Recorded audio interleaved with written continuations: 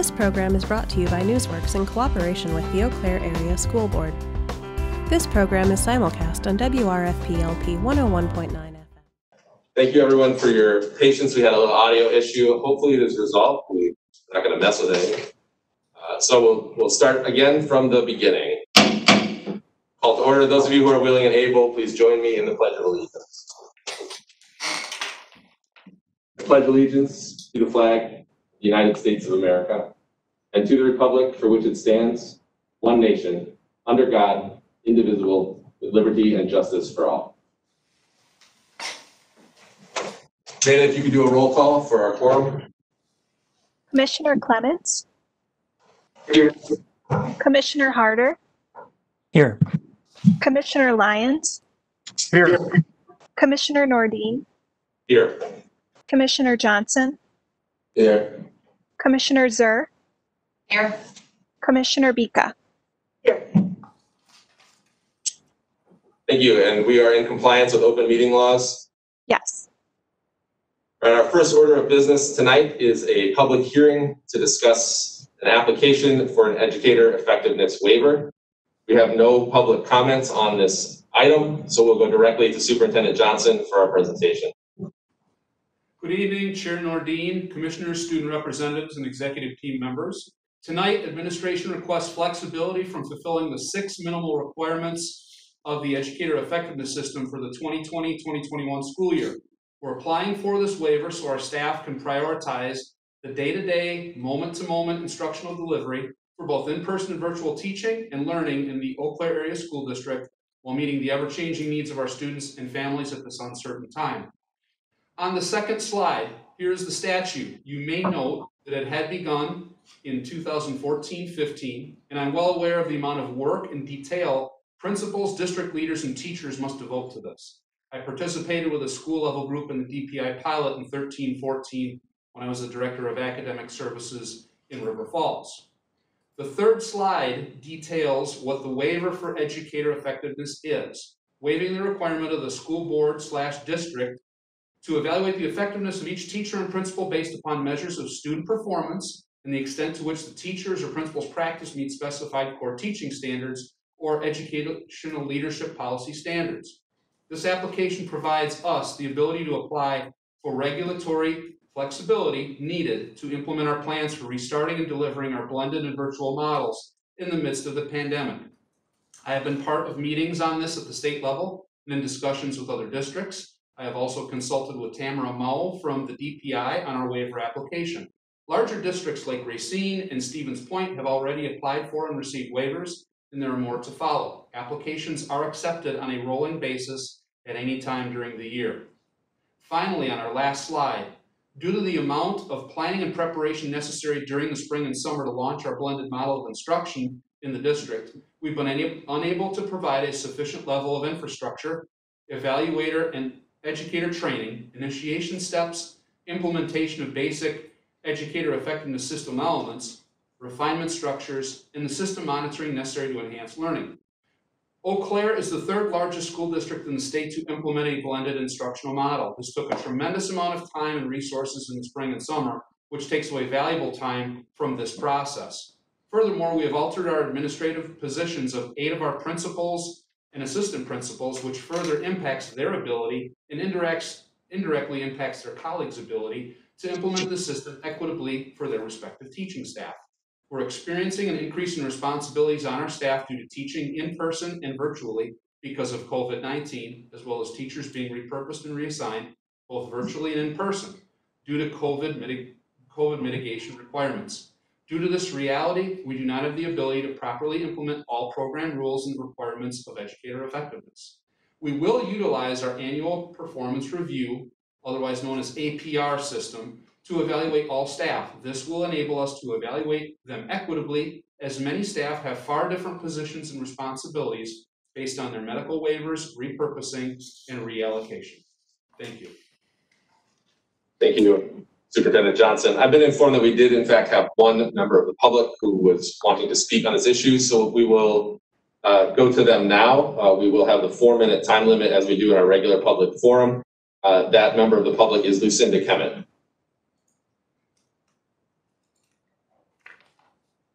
Okay, can you hear me?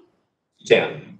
Yeah, I just had some questions. I didn't know if this was like a comment or a back and forth for questions. And so as I was reading, I'll just list the 4 questions I had, and if there's something that the Superintendent Johnson wants to address or the board thinks are important to answer, then I'll leave these with you. The first question was, is this waiver effective for 4 years? Because as I'm reading about the statutes of being granted waivers, it looks like all waivers are intended to be 4 years. You've already answered the alternate means of evaluation of teachers. So we can scratch that question. Second question, will the district still be doing state testing as a measurement tool for the district performance? And finally, are teachers planning to be able to cover the entire core curriculum for 2021? Thank you. Thank you, Ms. Kevitt. We'll now open the floor to board member questions as well.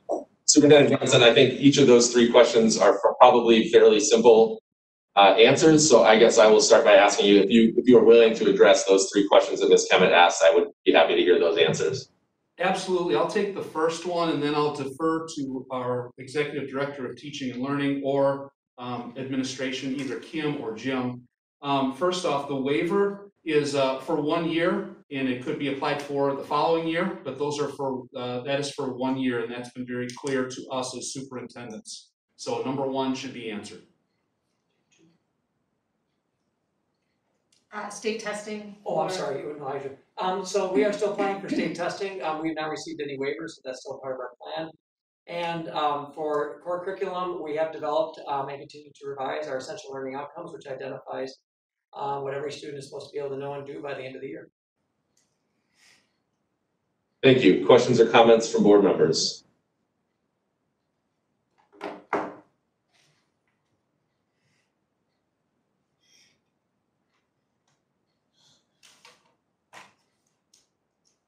Seeing none, I would hear a motion to approve the application for an educator effectiveness waiver. Second. Moved by Commissioner Zur, second by Commissioner Clements. All those in favor, please say aye. Aye. Aye. All those opposed? Any abstentions? Thank you. We'll now move on to our regular public forum. The public will have 4 minutes per person to address the board, providing that they have new or additional information that has not been previously shared at the meeting. The school board will not hear personal complaints of school personnel nor any person connected with the school district. We have we have 4 members of the public for public comment tonight. Our first is Bob Crone. Good evening. Can you hear me? Dan. Yeah, thank you. So good evening. I'd just like to start by thanking the district administration and the school board members for your efforts in navigating what's definitely a challenging year for everyone, but especially difficult on the children in our district. I just wanted to comment and would like to urge the district administration and the school board to push toward reopening our schools and opening up all extracurricular activities and the athletic programs. Other surrounding districts have found solutions for this, and they were prepared to offer 5 days a week of in-person classes and avoid canceling extracurricular activities and athletics. I know there's many dynamics that go into that, but others did find a way. It's unfortunate for the kids in our community that the Eau Claire School District defaulted to shutting down in-person learning and all extracurricular activities. I'd like to ask the district to reevaluate their decisions and move toward the reopening based on facts, unbiased data, and evidence. And please resist the temptation to make decisions based on the emotions of fear, unfounded assumptions, bias, or any political agenda of any kind, including any bias that may exist within the Eau Claire County Health Department. The students and families of the Eau Claire District are counting on you to make decisions based on facts and not emotions. Current data and facts do not support the closure of our schools and the shutdown of the lives of school-aged children.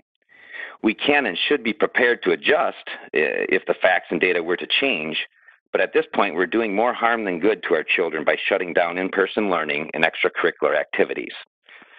Consider the fact that the best available evidence indicates that COVID poses extremely low risks to school-age children. Consider the fact that deaths of children due to COVID are less than in each of the last 5 flu seasons, and we've never shut down a thing due to the risk of influenza. Consider the fact that the statistical likelihood of a school-aged person dying from COVID is 0. And yes, 0 if you're under the age of 19. Data also shows that school-aged children are not the spreaders of COVID that many feared and have hypothesized. The data shows that there are very few reports across the country of children being the primary source of transmission among family members. Now, fear and bias tempt us to think differently, but the data proves otherwise. And although we still have much more to learn about COVID, we actually have learned a lot so far. We have learned that COVID does not pose a risk to school children that is any greater than the flu or any other virus or anything else that poses a risk to young people. So I urge you to focus on what we do know. We do know that the harm attributed to closed schools and activities on the social, emotional, behavioral, mental health, economic well-being, and academic achievement of children in both the short term and the long term are in fact well-known, well-documented, and significant.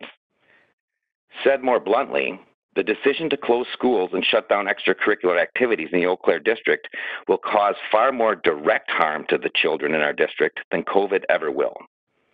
This is based on data and facts, void of emotion or bias.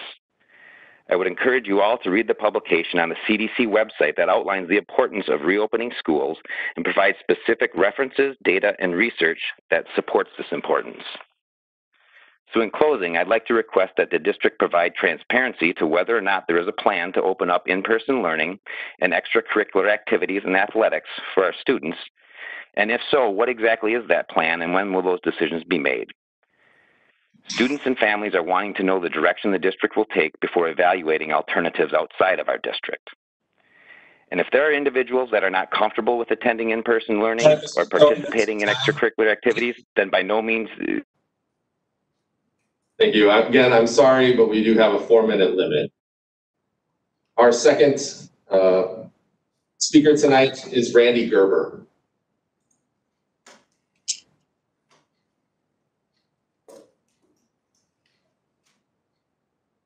Good evening, can you hear me?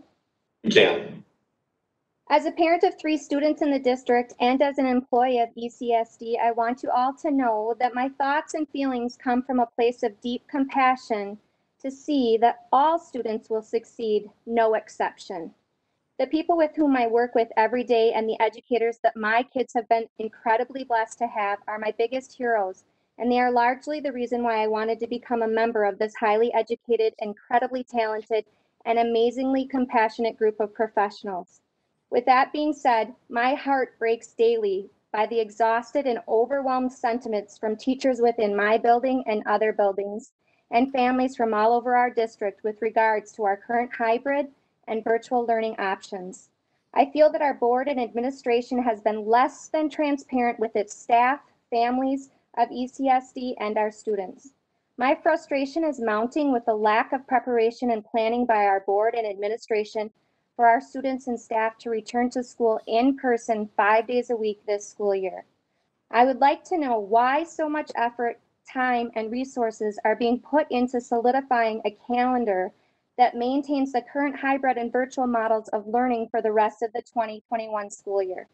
Why have these same efforts, resources, and time been spent planning for a complete shutdown of in-person learning and moving to 100% virtual for all, rather than planning for a successful 5-day-a-week in-person school model, which is working very well for many of our surrounding school districts?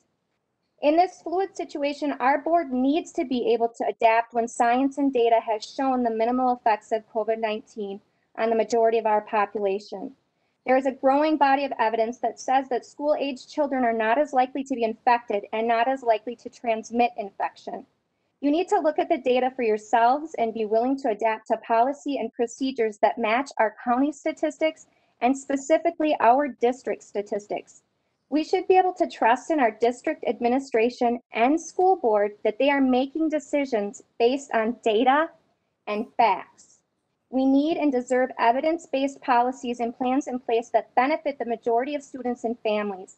We need and deserve accountability from our board and administration as to whom and what data is guiding you to make these restrictions that simply do not match the risks. If the goal here is 0 cases of COVID to return to 5 days of in-person learning this school year, truly realistic, we are at risk of viral infection every single day, and COVID is no different. For years as a district, we have been practicing how we can be equitable for all, and we are constantly working on closing the achievement gap. Yet this current model is the farthest from equitable. Our district has created an unfair strain on families who are already struggling financially, whose children are falling behind academically and struggling socially and emotionally. And with this current model, there are major gaps that grew after the district shut down in March and will likely continue to grow rather than close. As a district, you have taken away some of the most fundamental pieces that come along with being part of a school community, not allowing kids opportunities to succeed in activities outside of the classroom, from athletics, fine arts, and clubs. It's robbing them of a well-rounded and diverse educational and school experience. Again, the lack of equity comes to mind. Our district has a duty to provide a fair and balanced education and school experience for students. And what can be done now to get all students who choose to back to school 5 days a week for in-person learning, rather than putting more resources, effort, and time into maintaining the current model or moving to 100% virtual. Thank you. Thank you. Our third speaker tonight is Lori Pankratz. Hello. Hello. Hi, I'd like to start off with some positive feedback. So Superintendent Johnson, thank you for sending out the proposed changes to the school year calendar. I think it was last week or maybe the week before. Even though the news of the changes were a bit of a late surprise, the attempt to keep us up to date on the possibilities of what those changes could look like was appreciated. Thank you also for listening and giving parents the opportunity to be involved on committees for sports and activity planning in partnership with the schools as we move forward. I really think that would be productive. Also, thank you for the addition of the COVID-19 dashboard on the district website. It is extremely helpful to see those numbers in real time. And those numbers continue to look promising with, I believe it's 2 students and 4 staff currently positive in the district. I have a couple of questions specific to the calendar year regarding the number of contact instructional hours that are required by the DPI each year. I'm curious if any hours on Wednesdays will be included in that count of instructional time. If so, I would argue that including any hours on Wednesday would be a misrepresentation of what is actually happening. Along with that, how many instructional contact hours of the cohort virtual days are being counted? I'd be interested in those numbers. I have some numbers on my end if you're interested in hearing those. Why the district calendar? I think this was already mentioned, maybe Randy mentioned it. I'm wondering why the district calendar shows cohort learning through the end of the school year. Is there any active planning taking place for our students to re-enter the system? At the last board meeting, you discussed how the transition to all virtual would take place, which is, of course, a necessary consideration, but there was really no talk of any type of plan for reopening, and I'm curious where that stands and who's working on that. Lastly, historically, there's been a shortage of substitute teachers in the Eau Claire area school district. Why is that? And who is investigating the reasoning for that shortage? What is the plan to alleviate any additional stress on the system when teachers take planned personal days, when they might need a mental break from the stressors of the current situation, when they need to be in quarantine because of exposure, or when they are actually sick? Is there any plan in place to alleviate additional stress on the system so that we can accommodate for those circumstances to avoid a shutdown, not due to COVID numbers, but due to a shortage of teachers? Thank you. Thank you. Our final speaker for public comment tonight is once again Lucinda Kemen. Hello, thank you again. I was just emailing Marissa, Bob and Randy and Lori have covered the exact topics on my list, with the exception of I wanted to thank you for receiving the letter that I put together. This was a petition that I sent out to just people softly through Facebook. There was no pressure to sign, simply saying, if you agree with the way I have phrased this information, please add your name to the list. And as you saw, I think there were 268 people who added their name to the list. So for the school board members who received it and haven't read it yet, I would greatly appreciate your feedback on just knowing that you have received it, because I feel like I'm representing the 268 people that signed it. And furthermore, the third, and Superintendent Johnson, thank you very much for your email today. I will share that with the people that have asked me to share the feedback. The only thing that's kind of left outstanding based on your feedback is the need for bringing in resources to understand the impacts of this situation on the mental health of our students. There are a lot of mental health professionals in the community that I think could speak to this. And I just encourage you to continue to look both ways before you cross the street.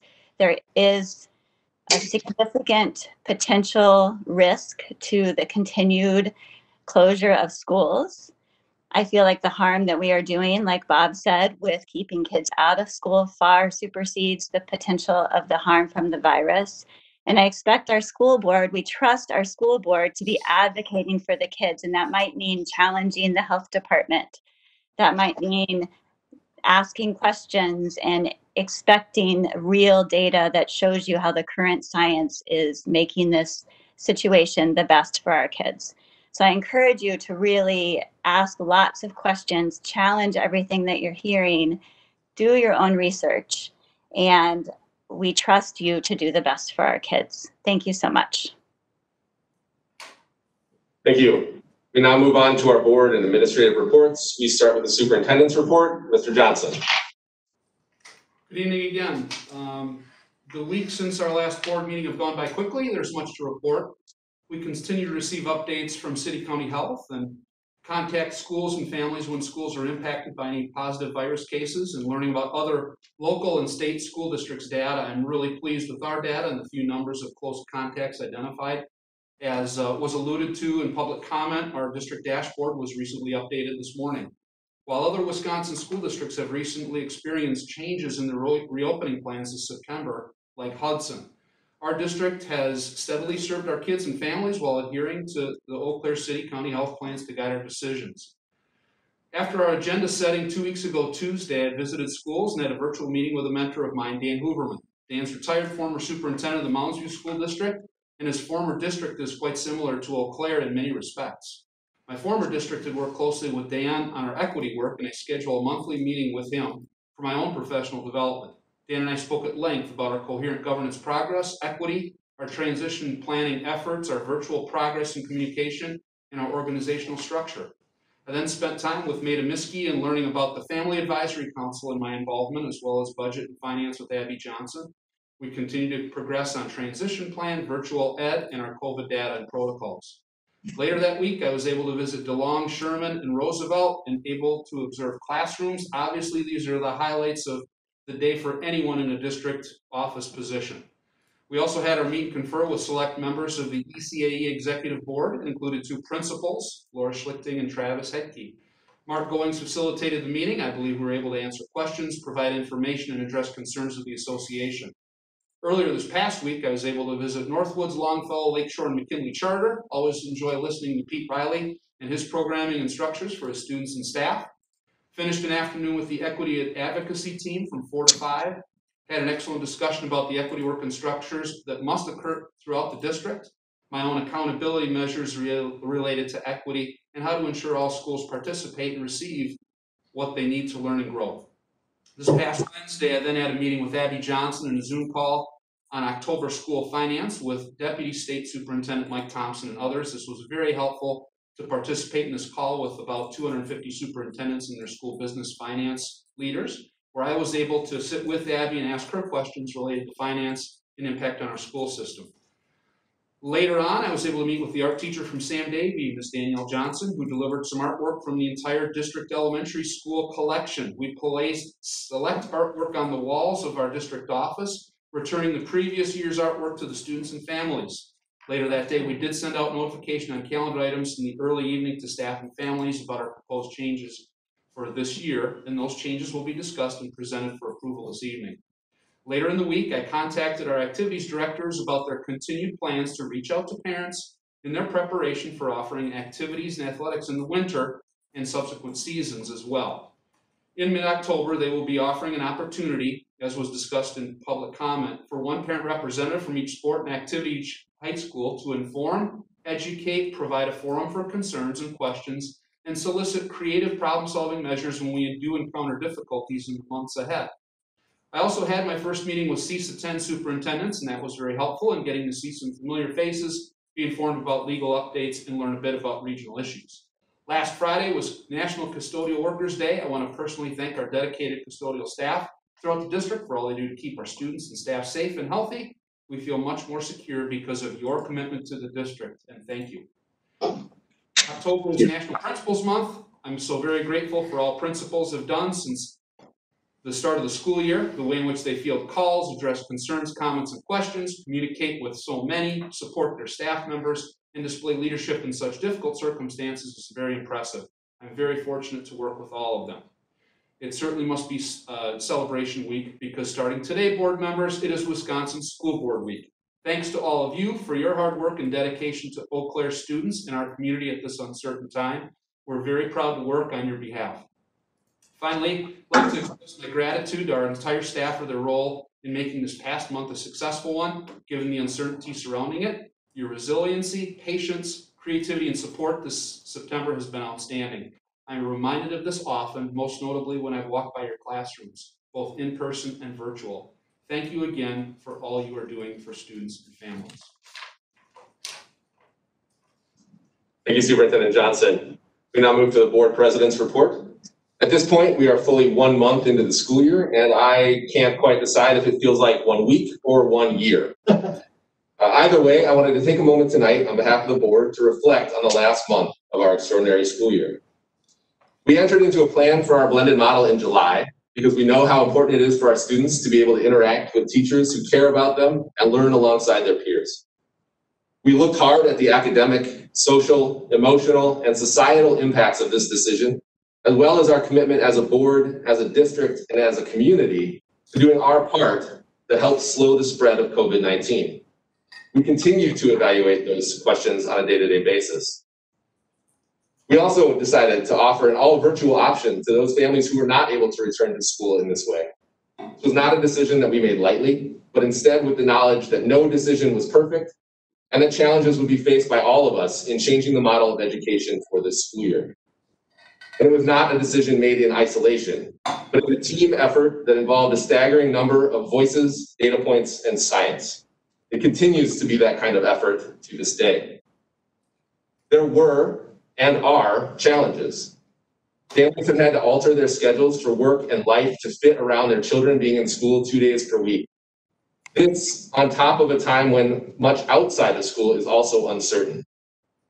Students have had to adjust to virtual lessons, wearing masks in our school buildings, and to not seeing friends in the same ways that they used to. We know that sacrifices have been made to make this work. We want you to know that we hear your struggles and that the board and the district together are striving every day to find ways to support our students and families. We will continue to listen and continue to work together to serve this community. Our teachers and staff have faced challenges as well. And rather than complaining about the difficulties in moving to a new model that few of us have ever experienced, they have risen with a willingness to help be a part of the solution. Every week and every day, our teaching staff is working to improve the systems, methods, and operations of our schools. If you will forgive me some melodramatic language, our teachers and staff from top to bottom have shown why we so often call them heroes. While this is not to say that our struggles are over, we have seen how effective our amazing staff can be under nearly impossible circumstances. As we have so often, we thank you for the work that you continue to do and the service that you provide for our children. We will continue to stand with you and improve every day and work to find solutions as challenges arise. I'm happy to report that the precautions and systems we have in place seem to be working. While we have had cases of COVID reported in our schools, we have had little to no transmission of the virus among our students and staff. Because we took the time to set these protocols in place, we have been able to keep our students and staff safe in our schools. And we have been able to do so in a way that allows us to have planned and supported effective learning in a partly or 100% virtual model. As Superintendent Johnson mentioned, we are now seeing other districts quarantining large swaths of their students and staff and forced to move to blended programming from 5-day face-to-face programming with little to no lead time for teachers, while we have been working on our program for many months. We continue to live the commitment of our board and our district to provide our students and staff an environment that allows for them to learn and teach safely, effectively, and consistently. And we are preparing for the future. While Wisconsin sees an alarming spike in COVID cases across the state and here within Eau Claire County over the past few weeks, our administration has worked in concert with staff and community members to make changes for safely moving to an all-virtual model if we experience outbreaks within our schools. It is essential that we have plans in place for this eventuality, as was also noted in public comment today. We will hear more about those plans later on tonight, but beyond that, those plans include work being done to return to full face-to-face instructions when we can safely do so. I know I speak for almost all of you when I say that we look forward to the day when we can have our students and teachers together again on a daily basis. That is the end goal of our current model and all our planning. By making our school systems safer for our students and staff and for our community, we make our community as a whole safer and help bring that time when we can put this behind us closer. Our board remains committed to this work. We know that this year continues to be challenging and that the sacrifices that you are making are formidable. We want you to know that we are with you and that we will continue to do our best every day to help provide a safe, equitable, and supportive learning environment. Thank you. We now move on to our student representatives report. We'll start with our representative from Memorial High School, Emery Toole. Hello, can you guys all hear me all right? Thank you. All right, I hope you're all doing well. I'm going to talk about the hybrid model first. I am hearing continued comments from students that it's going well. I did hear a few comments this week about masks being worn incorrectly or people eating in class, so without their masks. So increased guidance for teachers and staff on how to enforce the new dress code may be beneficial. As for virtual, I think things are generally improving, but there are sort of two different paths, so I want to break it down a little bit further. Virtual classes taught by ECSD teachers. So from my understanding, most or all of like the non-AP classes and then some of the AP classes too are going very well. For the most part, teachers and students are settling in and it's going well for the students I heard from. Of course, there's still adapting to do, but it certainly has improved from last month and it's continuing to improve. Virtual classes taught through Apex are a bit of a different story. That would make up most of our AP classes. They are not going as well. There's still quite a bit of confusion regarding textbooks, which is creating anxiety about falling behind without access to those materials, especially as we approach that first month back in school. There's also a general sense of disappointment amongst AP students who don't feel that the switch to Apex was really communicated to them before they had to choose between the hybrid and virtual models. And some students I spoke to said that that would have affected their choice of a model. In spite of this, I would say that things are overall going much better, though there remain some improvements to make across the board. And I hope to explore some improvements with Mr. Oldenburg and Mr. Johnson and some other administrators at Memorial. Thank you. We'll now turn to our representative from North High School, Zoe Wolf.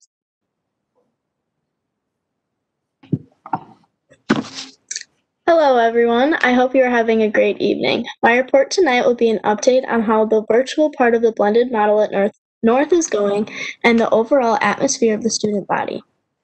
The on-campus learning feels normal and it is going smoothly, but I have yet to see the necessary improvements in online learning. There are many different class structures that teachers are using, which can be confusing. For example, some teachers require students to sign into Canvas on every virtual day. Otherwise, we get marked absent, or the assignments just need to be completed, and it doesn't matter which day you do them.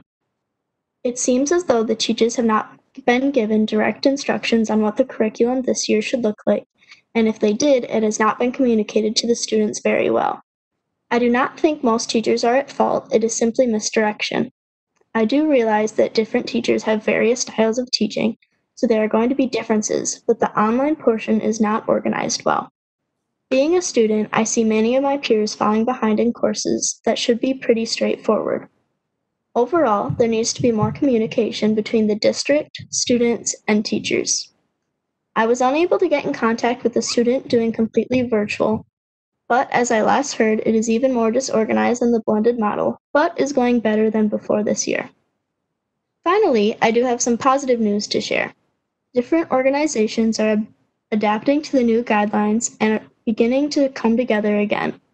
For example, Student Council is in partnership with the Northern Wisconsin State Fairgrounds to have a socially distanced drive-in movie night on the 13th.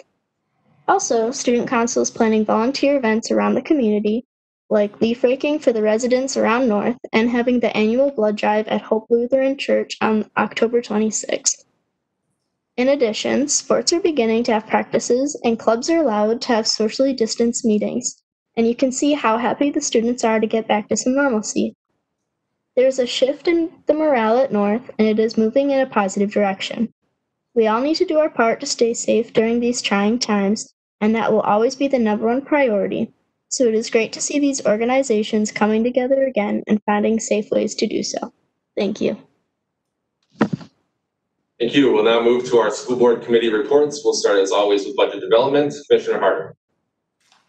Thank you. Good evening. We did meet last week for Budget Development Committee, and we spoke about the budget planning that's happening right now, and we're going to have quite a long update on that as part of our agenda this evening. So I won't go into too much detail, but we have planned to meet again depending on what comes out of that discussion here in the meeting tonight. Thank you. Thank you. We'll now go to demo and trends. Ms. Kohler. Demographics, trends, and facility planning hasn't met since the last meeting. Thank you. LEAP, Mr. Schmidt. LEAP meets next week, but in the meantime, we are awaiting the first preview at that meeting of the innovation video that's been developed, the first draft by the Donovan Group, and the communication plan for sharing with the district and the community the role of the Arctic Zone in the North Star community. Thank you. Policy and Governance met Thursday, September 24th, and continued its work on Policy 343, dealing with instructional grouping. I'm optimistic that we will have that policy ready for board review soon. Dr. Johnson and Kay Marks led another strong discussion on our hiring and retention practices. And Dr. Johnson shared the report, A Teacher Who Looks Like Me, from the Wisconsin Policy Forum, dealing with the demographics of Wisconsin's teaching staff as compared to the changing demographics of our school population. Board members who would like a copy of that report, was furnished to Policy and Governance, can request it, I'm sure, from Dr. Johnson or myself. The report is also available at wispolicyforum.org. That's wispolicyforum.org. Policy and Governance will meet again this Thursday at 1 p.m. We'll now turn to the legislative updates. Dr. Johnson. The State Department of Health Services and Wisconsin Emergency Management are working on the project to receive federally available masks. The state received a shipment of cloth face masks from the Department of Health and Human Services the week of September 14th. However, the amount the state received is half of what it had been expecting, and the masks that were received are all sized for adults, in this case, middle and high school students. The Department of Health Services and Department of Emergency Management would like to start distributing these by early October. However, it is unknown exactly when the state will receive the youth-sized cloth mask. The Joint Legislative Council hosted a symposium series on early access to autism treatment throughout the month of September. The symposia presented information on barriers to Wisconsin families, children, in assessing early diagnosis and treatment of autism. The 4 sessions focused on early childhood autism screening and diagnosis, access to early behavioral treatments, individual and family experiences and pathways to diagnosis, treatment and support, policies affecting payment for autism-related services. Recorded sessions are available for viewing on the Joint Legislative Council website. On September 16th, Health and Human Services released a report outlining how it will quickly work with states to distribute doses when an effective vaccine is identified. According to the National School Board Association, the first wave of vaccination may include people with health vulnerabilities, the elderly, and healthcare providers who work with COVID-19 patients. The second wave may include people at increased risk of acquiring or transmitting COVID-19, which includes employees of schools, childcare centers, colleges, and universities. On September 22nd, Governor Evers declared a new public health emergency in Wisconsin due to recent surges in cases among young people and issued a new face covering order effective immediately until November 21st or until challenged in Wisconsin's courts. Governor Tony Evers announced on September 23rd that more than $5 million of funding from the Federal CARES Act will be awarded for expansion of high-speed broadband internet. Funding will be awarded by the Public Service Commission of Wisconsin to applicants from the 2020 broadband expansion grants that did not receive funding and are able to connect customers by December 30th, 2020. On September 23rd, the Wisconsin Association of School Boards sent a letter to legislative leadership on statutory flexibilities. Areas requested to be considered include all of the following: broad flexibility in teacher and professional staff licensure, retired teacher staff returning to work, pupil counts, specifically September, January, and summer school, transportation aid, immunity from civil liability for schools, open enrollment space determination, long-term capital improvement trust fund flexibility, student assessment, school and school district performance reports. On September 28th, the Office of School Safety announced a newly updated 6th edition of the Safe Schools Legal Resource Manual. Whether or not schools have a school resource officer, schools will need to work with law enforcement. This document highlights issues as it pertains to parent notification, staff presence during interviews with agency personnel, students' rights, and then searches and more. Also, the Office of School Safety released a statement regarding school safety drills during the pandemic.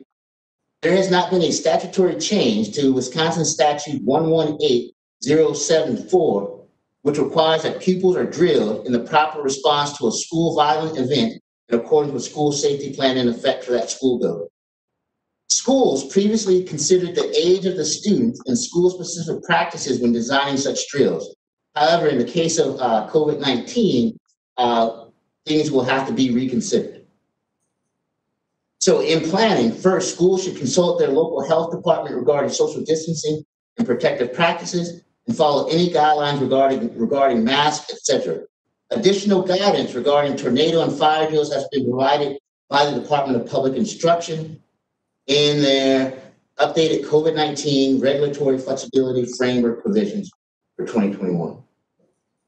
A push to suspend student assessment requirements for academic year 2020-21 is being undertaken by a few organizations, and these organizations include Wisconsin Association of School Boards, Southeastern Wisconsin School Alliance, School Administrators Alliance, Wisconsin's Education Association Council, and they have a pretty thorough statement as it relates to reasoning to suspend student assessment. I would encourage those who are interested to visit the Wisconsin Education Association Council website. Thank you. Thank you. We now move to our consent agenda. Consent agenda is acted on with one vote without discussion. If a board member wishes to discuss any item, it will be pulled out of the consent agenda and voted on separately. Tonight's items are the minutes of September 21st, 2020, Human Resources Employment Report, Retire Policy 542 Employment Compensation Plans, Retire Policy 542.1 Support Staff Employee Salaries / Fringe Benefits, Retire 545 Policy Support Staff Assignment and Transfers. I hear a motion to approve the consent agenda. I move to approve the consent agenda. All those in favor? Aye. Aye. Aye. Those opposed? And abstaining. All right, we'll now move on to our individually considered resolutions. Our first item tonight is the 2020-2021 calendar modifications.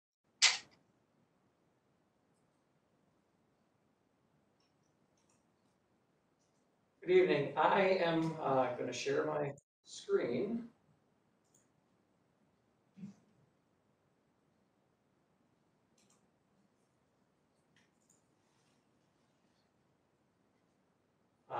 Is that showing up on everyone else's or no? Not here.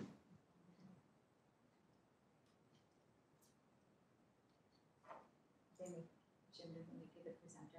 says on the presenter. Marissa, can you confirm my computer is the presenting screen? Oh, here we go. There we go.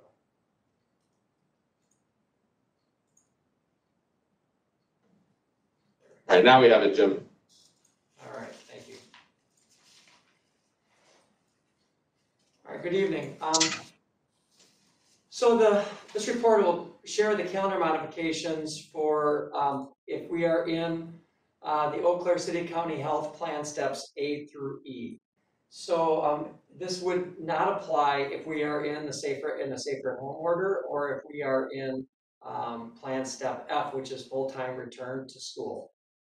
So the current adopted calendar, again, this is what we would be using in that situation if we were in safer at home or Plan Step F. And this current plan has 5 professional development and instructional planning days. As we've received requests from families through our feedback, especially at the Family Advisory Council, families asked when we prepared this calendar for a minimize the number of different breaks that occurred. They would prefer a smaller number of breaks, but make those breaks longer rather than a number of smaller breaks. So in other words, they'd rather see 1 4-day weekend instead of 2 3-day weekends. This one also has snow makeup days, and if you can recall back, if you were watching our about 2 school years ago when we were trying to determine how to make up days, that was a big deal because we did not have a mechanism in place for snow makeup days, other than to extend the school year and to use some of those professional development and instructional planning days. So this is the calendar that had been approved leading into the school year, and our recommendation tonight is that we use this if we are in safer at home or we are in Plan Step F. The reason for using this adapted calendar still in those two is that there is no difference in instructional model for our students. Everyone is under the same plan. And so the next model that we're going to share with you is really for when we are in Plan Steps A through E, which does put students in a variety of different cohorts, actually puts them in 4 different groupings. So as I listened to the discussion at the beginning of the presentation, I'd like to remind us why we are even looking at this calendar model. The need to shift to this model really comes down to ensuring that we have that 6-foot social distance between everyone in the building. And we literally do not have enough space nor adults to accommodate all students at one time in that model. We really don't fit. It works out well in the summertime and nice fall and spring days, but it really doesn't work beyond that. So we really run into a logistics of space limitation and capacity of our humans, our adults, to be able to support the students that would be in the building or in whatever extended space that we were able to try to create. We also know that this shift does reflect the instructional model that was approved by the school board back on July 20th.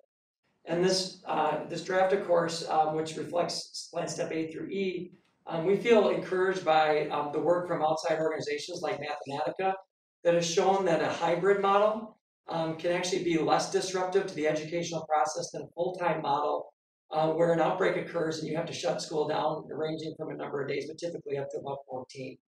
So this creates and helps us move into actually some of the priorities that the calendar committee put together when they met recently. And it really was when we looked at in developing a model to support the blended learning, or actually the 4 different cohorts, cohort A, B, C, which is the 100% virtual model, and D, which is the 1st and 2nd graders. They came away with three significant items that they really wanted to focus on. One is they wanted the cohorts A and B to have a balanced number of in-person days. That was definitely a priority. They also wanted to have a predictable schedule. Again, minimizing those number of breaks. for students and really focusing on Monday, Tuesday being cohort A in person and Thursday, Friday being cohort B. Like to again remind people when you see this, you'll also note that there's this blue in the middle, which is 36 days of virtual learning for all students. Again, the model you adopted called for learning every day. We know that asynchronous learning sometimes has more learning for students on some days than others because some work ahead, some have to catch up a bit. But each one of those days is a learning day for our students. And really the focus on this calendar for the green and the yellow is the in-person days are equalized. The other, and again, also again, that predictable schedule again in that maximization.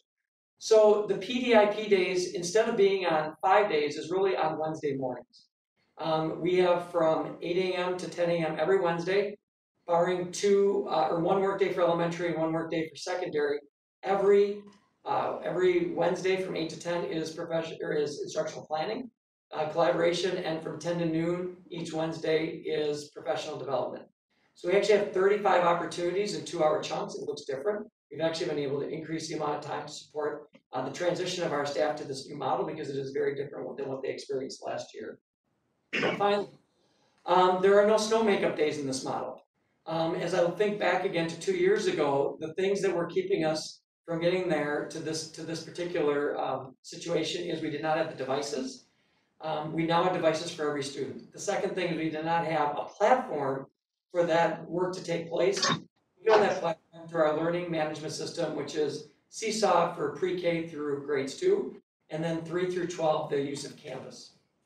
So this model does provide some key items of note. So first, on Thursday, October 8th, is going to be a school day if approved. That was supposed to originally have been a parent-teacher conference day and has now been moved into the week of Thanksgiving.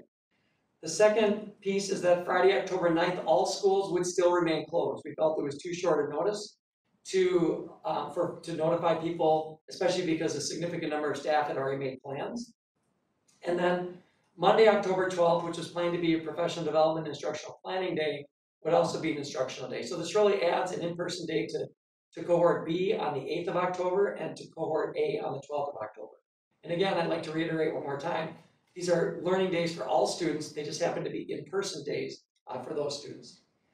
The family conferences, as we mentioned, do move to November with a full 8 hours of conferences on Monday, the 23rd. And then the week before that, we have the evening conferences for elementary on Monday, the 16th of November, Tuesday for middle school, and Thursday for high school. You do see that also there was a small shift in February, moving conferences from February 25th down to March. Gotta make sure I got the right date. Down to March 2nd. That was to accommodate because we know that extended day could then lead into a staff day, which is also a virtual learning day for students. And then also the day off, which was February 26th, was shifted to November 24th. And again, all of those shifts were made to try to accommodate those priorities of balanced cohorts, maximizing in-person days, and trying to make a predictable schedule for our families. This model was reviewed by several people, including the Eau Claire Association of Educators. The calendar committee did come together. We used the feedback from families in the past to be able to provide, again, minimize the number of interruptions. So you'll notice again that there are not a lot of interruptions, although when there are, they are extended. And then also, question was raised about the hours and regarding the Department of Public Instruction. So I'm going to read you the language, which each of us could find also on the Department of Public Instruction website, that in a scenario for blended or virtual learning, hours of instruction are based upon the time teachers are available to students. So there is sometimes the misconception that online learning is fully face-to-face with a camera. It typically is much more distributed than that, rather than being a continuous on time with a camera. And it also includes that time available and the district's estimate of the amount of time needed to accomplish learning objectives each day. Now we know that there's a great deal of variability in that with students, and so we really used our instructional model calculations from the adopted calendar in this model as well.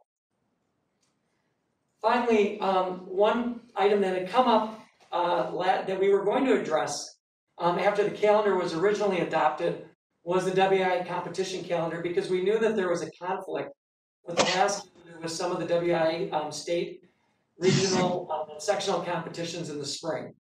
Now that the spring season for athletics has been moved to late June, that conflict does not exist.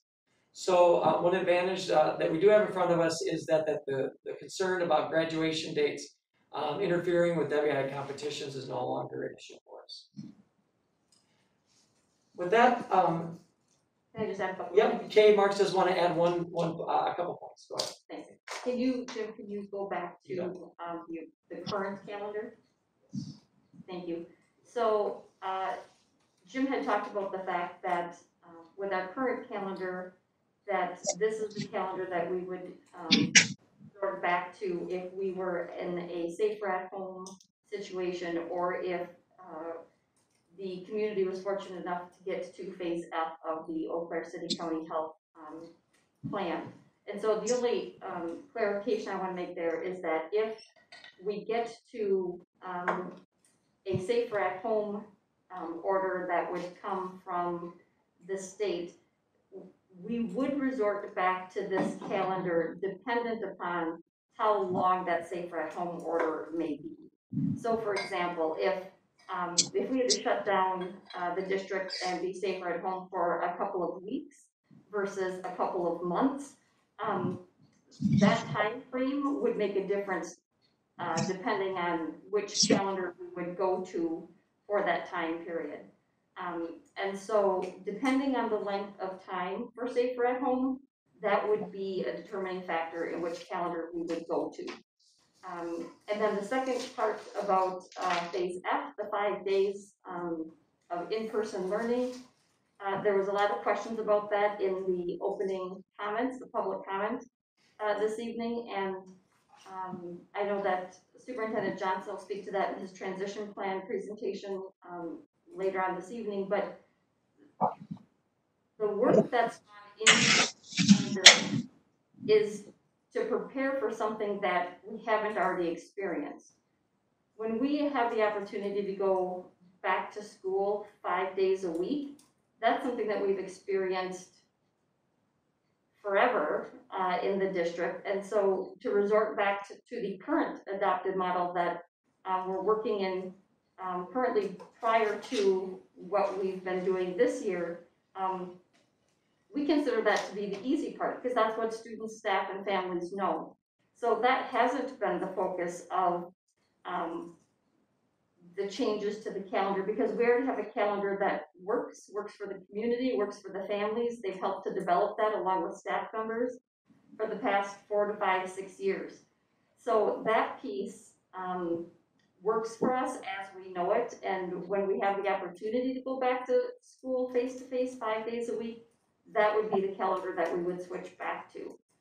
It wouldn't happen overnight. It would take some time to get to that in a transitional plan. But it would go back to that, to our typical calendar that we all experience on a regular basis. So, Jim, those were my only 2 points. That's excellent. Thank you for the filling in those details. Those are important. So at this time, we'll take any questions that the board has. Thank you, Jim. We appreciate the focus on making changes to balance out our instruction and the work that you and your team continue to do to help us be nimble at this time. Comments and questions from board members, including our student representatives.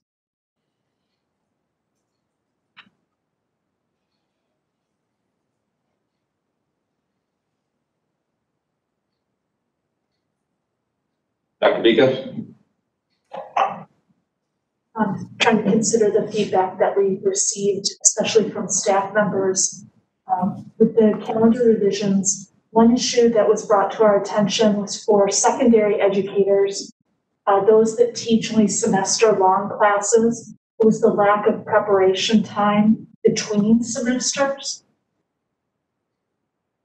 Has that, I don't see if that's been resolved, or what consideration was given to that preparation time. So a class would be ending, and then the very next time back in school, new classes beginning. Right, so you're referring, I believe, to the January 20th date, correct? So originally the semester was going to end the Friday before on the 15th. So the date was actually moved to the following Wednesday to ensure that the first semester and the second semester were as equalized as possible for our students. The day of the 20th will be a work day. It will not be a professional development or instructional planning day. Staff will have that in between that. So typically, when the semester ends on a Friday, the following Monday, one work day is spent for that. For both, it's provided for the record keeping and to prepare for the next semester. There is still one work day, it just does not fall on a weekend.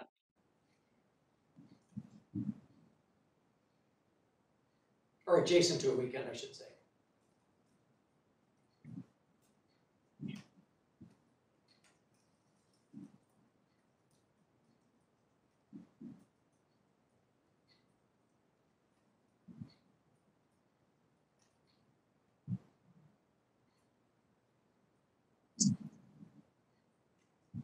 If there are no other comments or questions, I would hear a motion to approve the proposed calendar.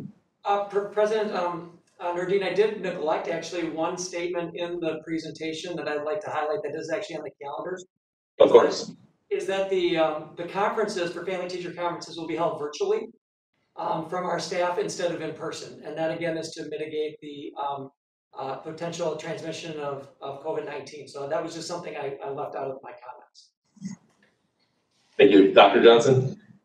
Given that point, could you speak to, is the school district prepared that all parents are adequately prepared to be able to hold virtual conferences, and that accessibility needs will be addressed as it pertains to if it's issues as it relates to ESL and or accessibility issues for parents, individuals with disabilities. So can you give me an update of where the school district is and being knowledgeable that that's going to be able to be equitable access to the parent-teacher conference from a virtual standpoint? One of the advantages that we have is that if families come in through their student device, we know that every student has a device, and every student that has requested a hotspot for internet access, if they don't have it, will have it as well.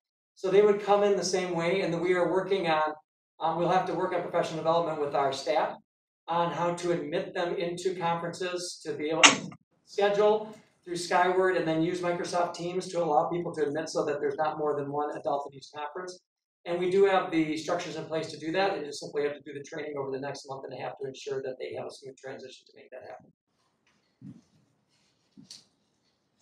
I guess still the follow-up question though is in terms of the accessibility piece. There's for some individuals with disabilities, there may be additional technology that's needed to even access the approved laptops or iPads that were sent out. And then also, can you just address the potential communication language interpretation needs that may still need to be there? And that'll be part of the outreach from our buildings as they work with families about what the accommodations are in place. And those take place with every parent-teacher conference. Anytime that there's any sort of needs in terms of, it could be interpretation services or other special assistance for both adults and children, that is something that takes place between the classroom and the building and the family, and that will continue. It will take a little bit more logistics than in the past because it's technological, but that is still something that typically happens with parent-teacher conferences and should continue in this model.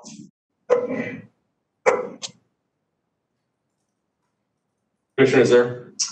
Jim, can you talk about a little bit more about the snow days switching to virtual? How prepared, I mean, so I'm just thinking about a student who's normally in person Thursday and Friday, and then the students that are normally in their virtual component Thursday and Friday, what will be the student who is in person, how easy will that switch to a virtual day be with rosters the way that they are and the way that things are structured? Can you talk about how, I'm just wondering if we want to have any optional weather makeup days in there in case the instruction, the virtual instruction is not possible or easy or accessible the way that we think it might be? Or could you just speak more to that?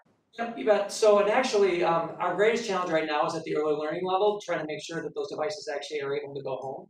So it actually it's getting our families and students in the routine of the device going home, so that whether it's snow or whether it's a closure due to disease spread, we need to, and we're not there yet because those habits have not been developed all the way through the system. So there's the technological piece about just making sure that they have the device with them and are able to transport that back and forth on a regular basis and make that part of their routine. That's not quite in place yet, so we've got a little bit of time to get there, and we're hoping that we do not have a disease closure before we get that habit fully developed.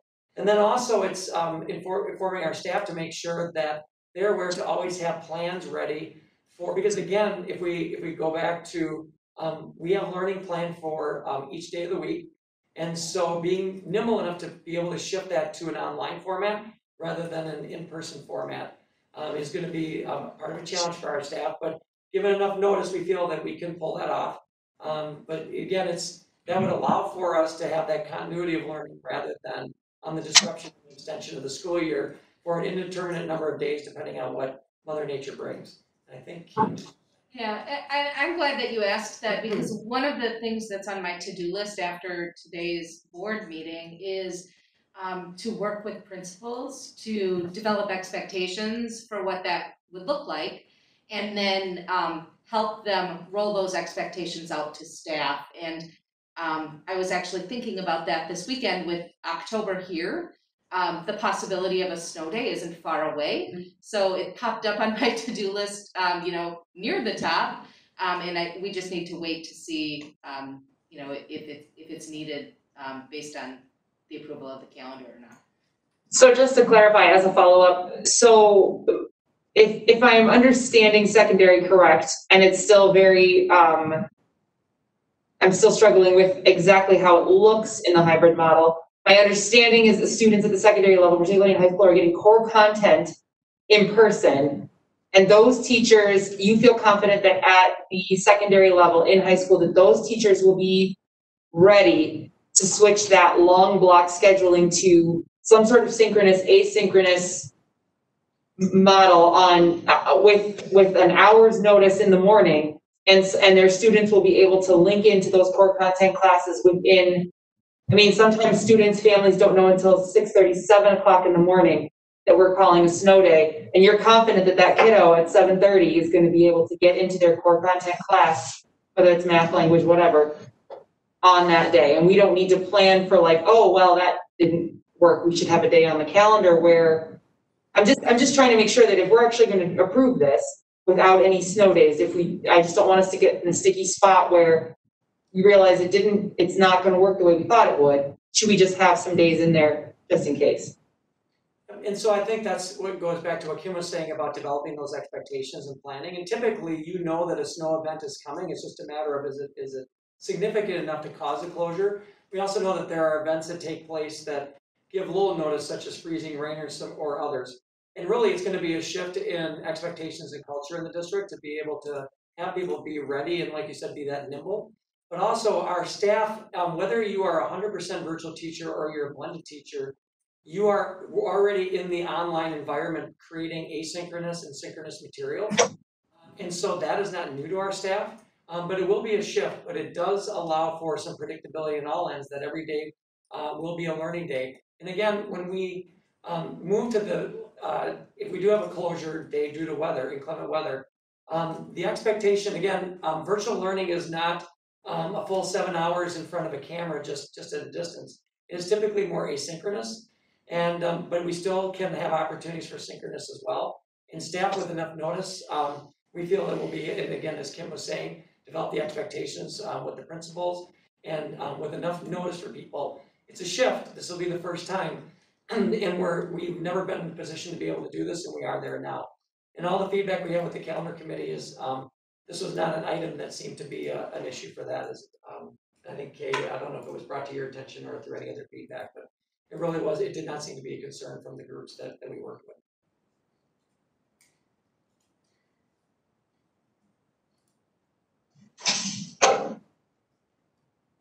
Dr. Johnson. Yeah, as we're having this this discussion about what potentially will take place if on all virtual days, could I get some input or information? What's the current procedures or protocols as it relates to disruption in internet access? What happens on those particular days for students and families, and then what potentially happens for teachers and their delivery if there's disruption, technology and/or internet access issues. If we imagine, depending on the weather and the temperatures, my internet at my home did not actually work during the what do they call it, polar vortex or whatever we experienced, which it would probably make sense that nothing would work with negative 50 degree wind chill. But what's our protocol or procedures now if it's indicated either teacher and our students or families have internet disruption? And in terms of, because I think back to our student representative comments, I believe the student Wolf, when she was talking about the different expectations of synchronous and asynchronous, whether or not you do the work at that same time counted as absence or not. Do we have protocols and procedures in place for internet technology disruption access?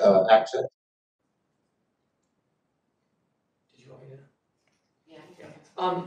So I think an internet disruption, I would, as an instructor, would not be any different than any other disruption the student. And typically, our staff are aware of that and accommodate students if they're not able to get in when they expected them to be in. That's one of the beauties of virtual learning is that asynchronous model does allow for flexibility because sometimes there are disruptions, not just for the internet, but also there might be a family disruption. And so there are a variety of different things that could interrupt. So that being, that's, in other words, we just accommodate just like we would in any other situation, whether it's technology based or not. One thing we also did learn through our hotspots recently is that the Verizon system was actually under-resourced to match the demand for the hotspots we delivered, and fortunately Verizon has accommodated that. So we feel that the baseline that we're working with is much stronger than it was at the start of the year because the vendor has made some adjustments to support all students that are receiving that service in a more robust manner.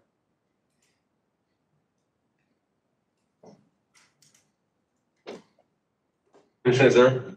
Yeah, just a quick question. I'm not sure which one of you to ask, but I'm wondering if you can talk about other entities in the community that might be affected by calendar changes and what efforts were made to reach out to them, whether those are resource centers for families who may have been seeking services on days when schools were closed, and what the communication with those entities are like, because I just don't want to spring anything on anybody. And similarly with student transit, what type of communication was done with them and their staff to make sure that they were on board with any changes that we made to the calendar. If you could just speak a little bit to the community outreach portion of what was done prior to bringing this to us.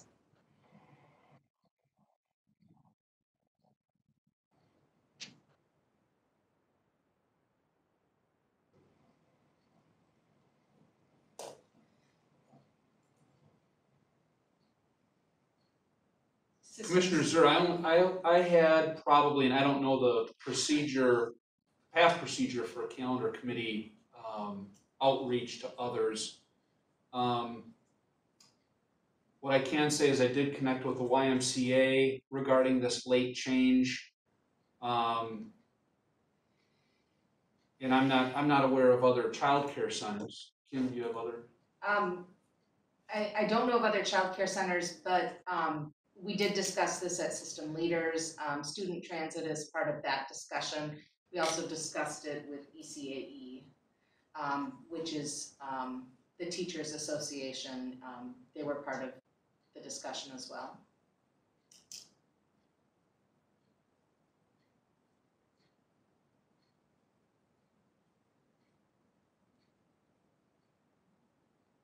I'll take this moment to just go back a little ways in the discussion. I just want to echo Dr. Johnson's comments about ESL and accommodations for people with disabilities. I've seen several organizations now struggling with how to move people around from room to room in a multiple, room situation in a virtual meeting. I know it can be a struggle, and I'm confident, Jim, from what you're talking about, that you are going to do this work to develop that, especially for our ESL translators and again the disability. But we do have some extra time in that we're moving the conferences back to November now, and I hope that a good chunk of that is focused on making sure that that can be accomplished efficiently. I know I've seen practice sessions of people moving back and forth where they're needed, so that we can do that without a lot of hiccups. Those are one of our often most difficult populations to serve, especially in this needed communication. So I know that was a few minutes ago, but I didn't want to let that pass without just throwing my support behind it as well. Yeah, noted, thank you. Other comments and questions? Otherwise, I would hear a motion to approve the proposed calendar.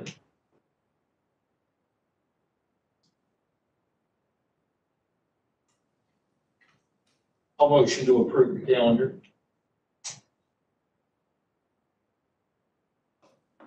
Thank you. Is there a second? Second.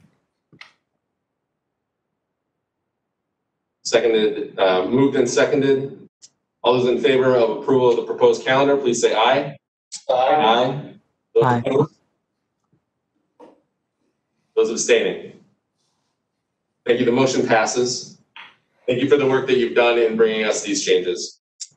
Our next item on the agenda is the preliminary budget report and adoption. Abby Johnson.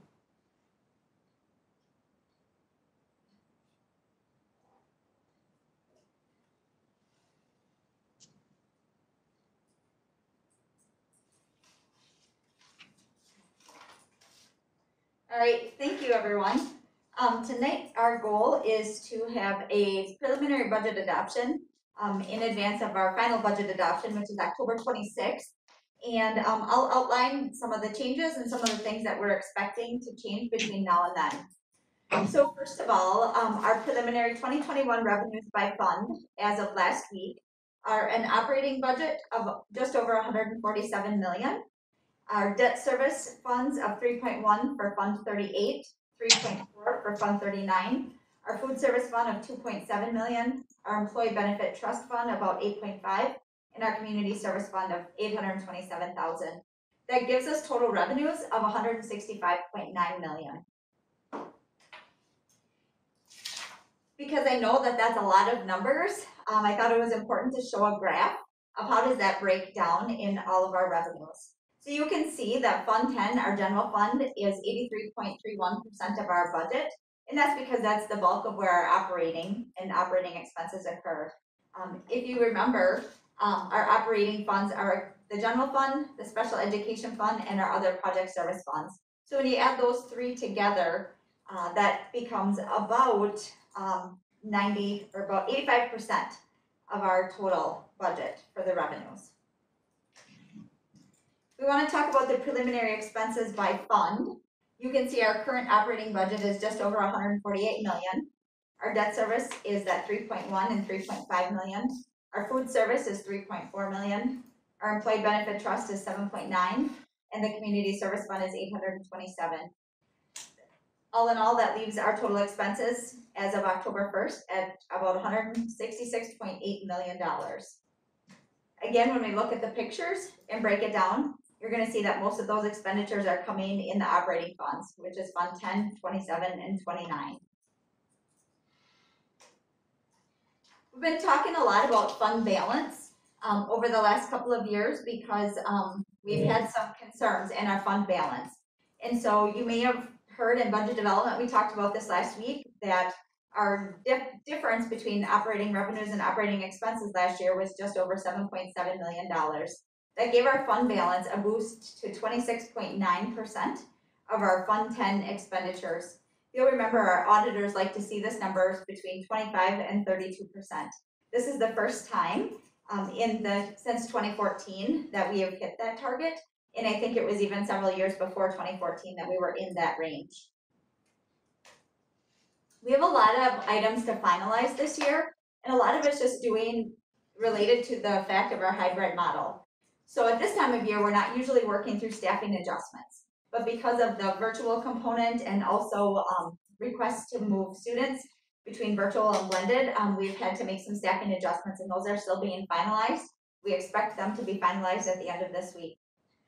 When we talk about overloads, again, overloads are usually defined by this time of year, but we're still working through those, again, due to the different models of instruction that's occurring. Our increments are being evaluated as what can we do for students and what activities can we hold to be socially distanced and be safe for our students. Our substitutes, again, that was mentioned earlier about how many substitutes do we have and what are we going to need. And so we're finalizing the budget with that as well right now. We talked a bit about our transportation contract at budget development last week. And so that's a piece that we need to finalize as well. And it's really more about what do we do for these long-term closures. We can talk a little bit more about that in a couple of slides. The CARES funding, you know that we received about $1.5 million for CARES funding, and we're finalizing how do we plan to use that. We actually have until September of 2022 to spend those funds, but we might have a more urgent need and we want to use that now. So that will be finalized when you adopt the final budget on October 26th. Our technology leases, we have just received all of the laptops in the last couple of weeks, and so we're waiting on that final paperwork so we can reflect that actual piece in our budget. Food service is still being finalized. I'm sure you're all aware that our food service program is very different than what it's been in the past. We currently know that the USDA has given funding for free meals until December 31st or until the funds run out. That has an impact on our food and nutrition budget. It's normally operated like a standalone business, but due to some of those changes, we need to review and analyze some of that. We're currently projecting a loss in food service, which is not typically what we would do. So we would just start double checking those numbers to make sure that everything is right and analyzing how does September look compared to what we were thinking the year will look like. And then also athletic fees. We do have a discussion on the table tonight for you about the athletic fees, and we started that discussion at budget development last week. Continuing on with the athletic fees, what does the school board want to do about the fees for 2021? I currently do not have any athletic fees included in the revenue budget. Historically, that's been about $260,000. We know that the seasons are going to be shorter and that they're alternate. And if a season is canceled, there won't be any fees collected. So one of the questions that I have for you is, what do you want the budget for athletic fees to be? And do you have a recommendation of what that should look like for these shortened alternate seasons for 2021? When we talk about our tax levy comparison and what is that going to look like, you can see that our Fund 10 general fund levy is about $2.6 million less than what it was last year at this time. If you remember in many of my budget presentations, when our tax levy goes down, that means our state aid is going up. And so that's the biggest difference in our general fund tax levy, is that we have a state aid increase this year that's offsetting that reduced tax levy.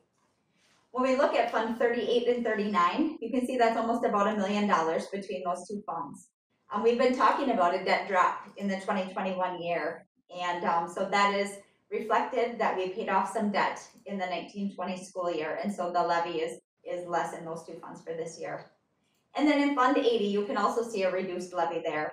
Our community service fund is our middle school activities, it's our Special Olympics, it's our school resource officers, and things that are beneficial to our whole community and not just the Eau Claire School District. What we know so far is that the fall activities for middle schools have been canceled, and that's driving the majority of that difference in that tax levy. And these numbers are preliminary, and there's a lot of information that comes out on October 15th that these will change. And so thinking about what happens on October 15th, our third Friday student count is finalized and approved by DPI. We get our final state aid number for our revenue limit. We also get our computer aid number finalized on October 15th. All of that information helps us finalize the tax levy that we just showed you. Transportation expense is also tied to our revenue limit increase. That's been part of our contract for a very long time. And our open enrollment numbers are also finalized when we get the certification on October 15th. We know that our open enrollment numbers are very different than they've been in the past. Our preliminary estimates show we have 200 more students open enrolled out this year than what we've had in the past. When Mike and I talked last week with the DPI state superintendent, they're seeing many districts in the same situation. Many more students going out, private school enrollments are up, and so we're anxious to see what does that look like for the Eau Claire School District on October 15th.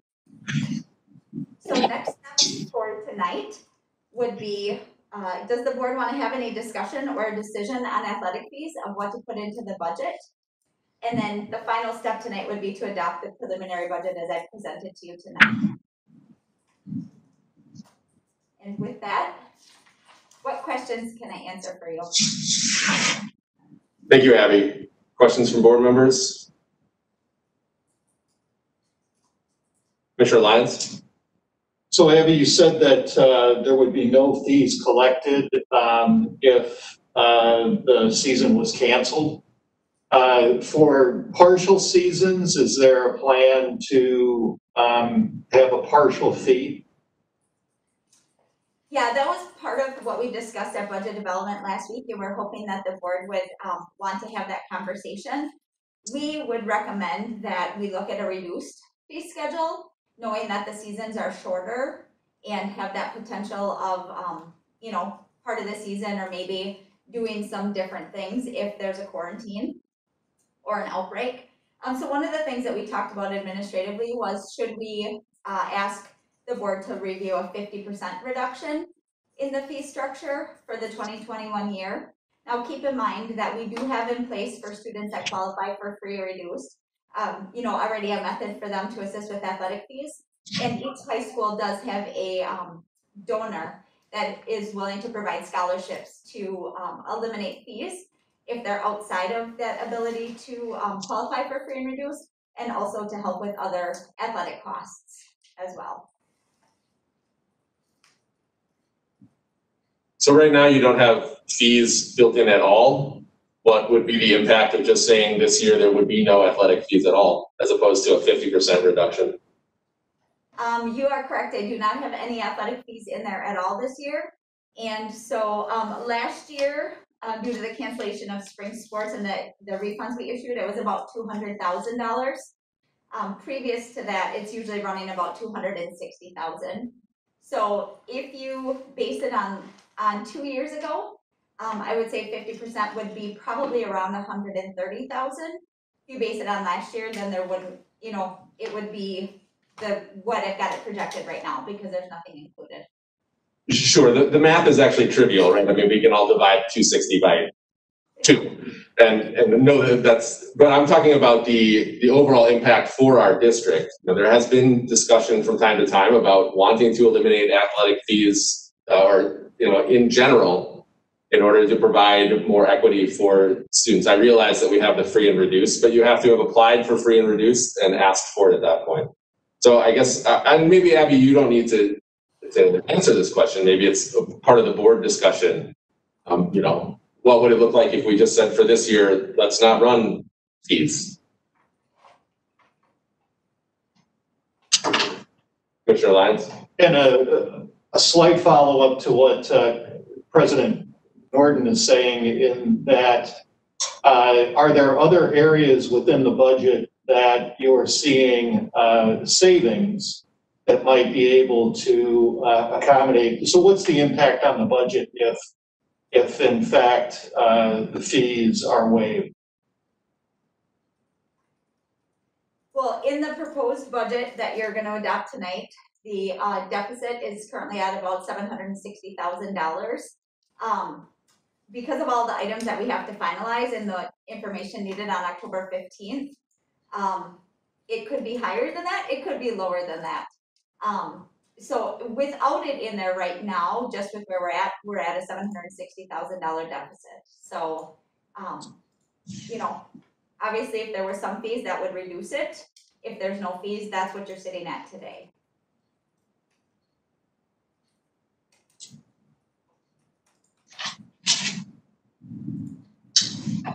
Commissioner Zer.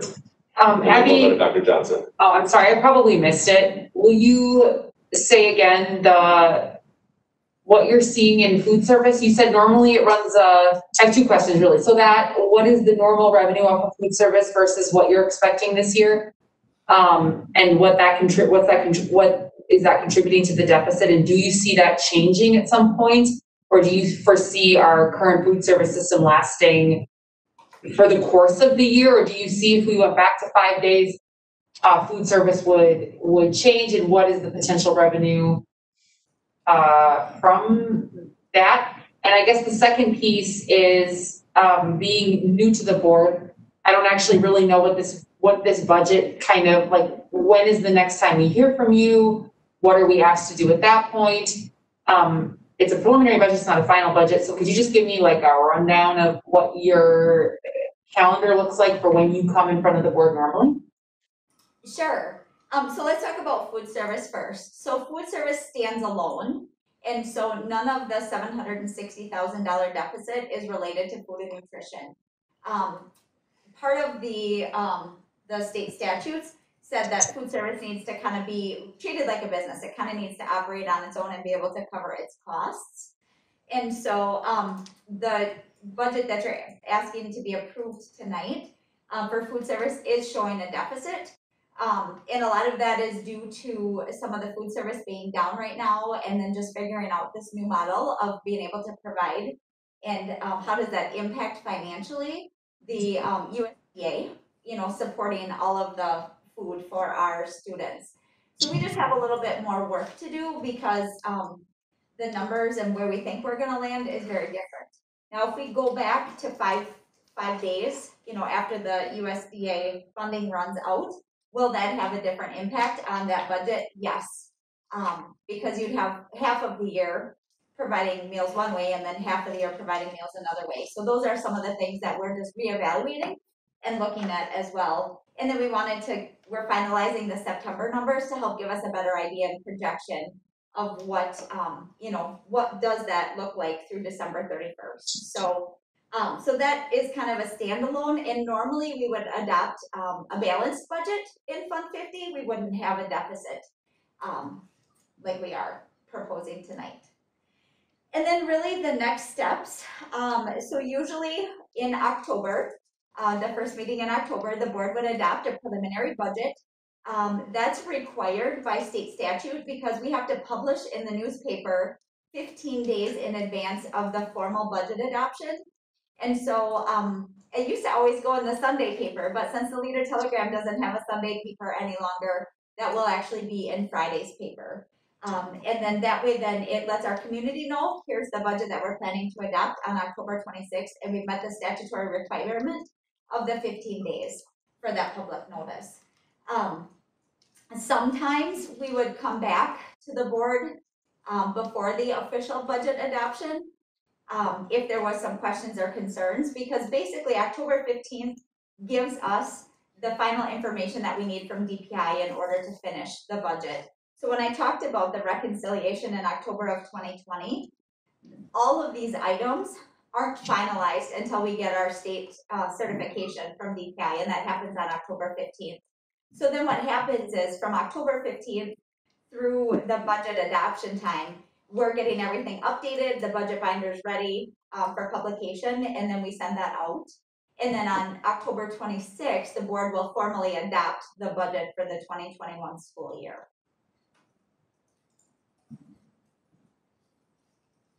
Thank you, Dr. Johnson. Yeah, just three questions. So assuming, if I heard you correctly, Abby, so we will be getting additional state aid despite the budget cuts that are expected statewide. We are going to receive an increase in state aid. Is that what I heard correctly? Yes, you did hear that correctly. So, Dr. Johnson, how that works is on July 1st, they give us a preliminary aid estimate. And so with that preliminary aid estimate, there was $179 more per pupil in our revenue limit. And there was a lot of discussion this fall about a budget repair bill and about the fact that maybe they were gonna reduce those dollars that were coming to us. And so, as recently as last week, when we sat and listened to BPI, they do not anticipate any reductions to the October 15th certification, because it would have already had to have been done. It would have had to have been legislated. What they did tell us to be cautious and aware of is that for 21-22, 22-23, the next biennium budget, that there could be some significant cuts and changes to how business is done and what our aid looks like going forward. But at this point, it's too late for them legislatively to change something for this October 15th. They did talk a little bit about the only opportunity to change anything would come in the per pupil categorical aid, and that payment comes to the school district in March. Again, the law says here's how much it's supposed to be. And that would be very challenging if they came back after this budget is adopted and said, hey, we're gonna change your per pupil aid. I'm not real confident that they will do that, but that's the only piece that they had said that there could be an opportunity to make a change. And I think that if they did that, we'd all be in shock, and it would cause some bigger problems, because that per pupil aid is about $8 million for us based upon our student count. Thank you. And then the other two questions are just related to potential estimated costs. So what's the estimated monetary loss of the plus 200 students leaving the Eau Claire area school district? And then do we have cost estimates? Right now we're using federal funds to accommodate the meal plan.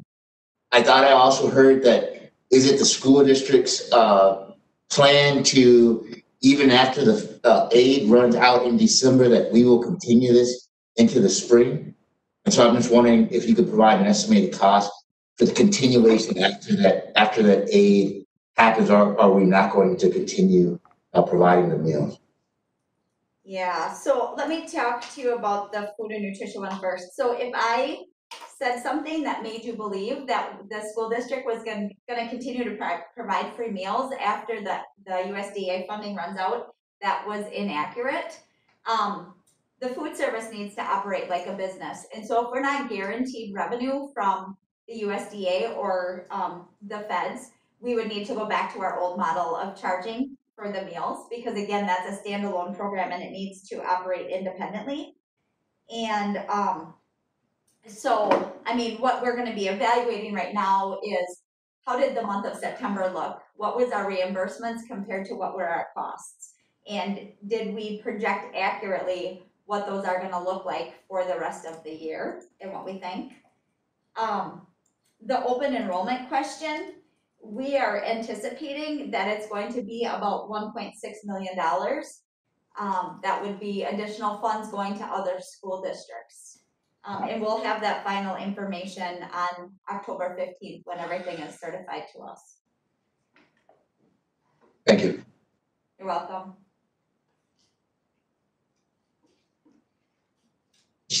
I see you. I'm just waiting to see if anybody else wants to jump in before we go back. All right, Commissioner Zer. It's just a quick follow-up to the question about open enrollment. Is that how much our enrollment is down, or how many, is that where our enrollment drop is? Is it just 200 students, or what we would typically see? Is that, or are there additional enrollment drops, whether that's just not necessarily open enrollment, but homeschooling or any sort of additional leaving the district drops? This is Kim. I'm going to talk a little bit more about that in the opening of schools report. I'll share some enrollment data, including what our numbers looked like on third Friday last year compared to this year. Okay, thank you. Commissioner Clements.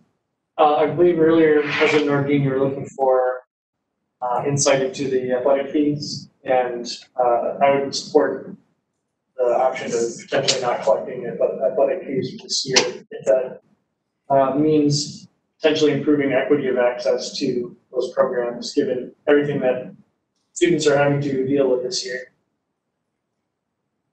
I certainly think it makes sense given, the economic uncertainty of families that maybe in a normal year would have no problem with paying the full fee for an athletic activity or a non-athletic activity for that matter.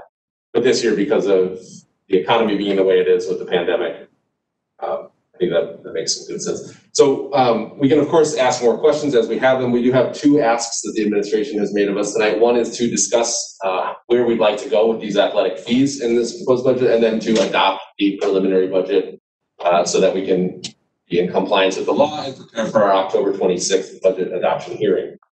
So if we could maybe turn to, I guess, first athletic fees discussion, and then we can go forward from there. Commissioner Harder? Sorry, Commissioner Harder. I want to make it known I see that Emery Toole is also unmuted, so I'll go to him after you. I apologize for interrupting. No problem. Just briefly on the athletic fees, we have discussed that previously in budget development prior to the pandemic, and talked about some of the unique circumstances of Eau Claire. I think, Abby, you and your team worked on a bit of a survey of the Big Rivers Conference and looking at some of the, not just the fees, not only the fees, but also the estimated expenses to the district to provide services. And I think that's kind of where we left it before the pandemic hit. Obviously, we're in quite a different situation now. But I would like to distinguish this conversation about how to deal with this very unusual year from the larger discussion of athletic fees in general and how to deal with them in a more normal year. Abby, could you speak to that at all? Sure. I don't have all of the information locked in my brain, but yes, we did have a big discussion about it at budget development probably about 2 years ago. And when we looked at what were the fees we were collecting compared to other Big River schools, and then what were the expenses. And obviously the big expenses are really related to salary and fringe for your coaches, and then transportation is going to be your next highest expense. And I think when we compared, I think that we were higher than what some of the others, but I think our costs were also higher. And so I think that's kind of where the discussion ended.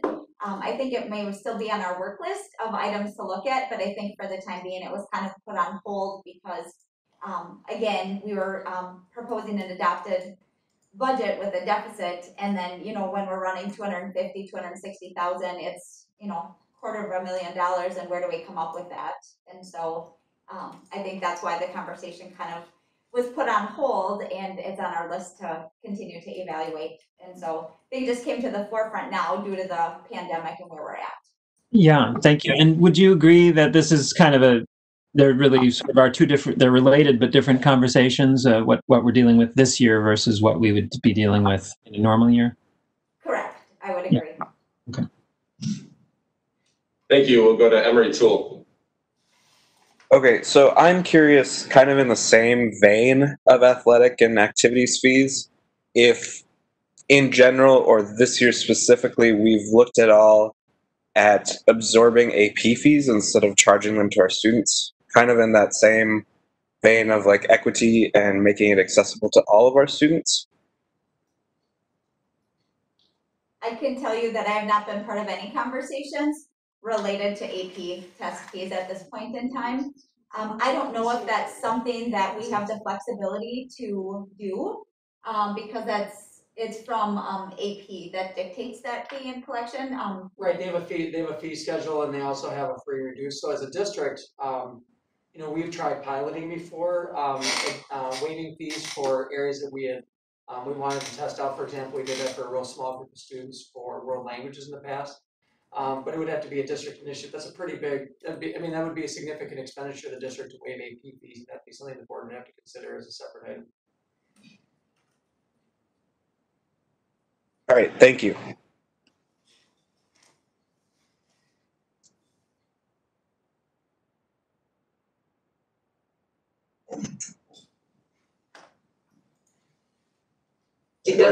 does bring up an interesting point, just to add to the discussion about it.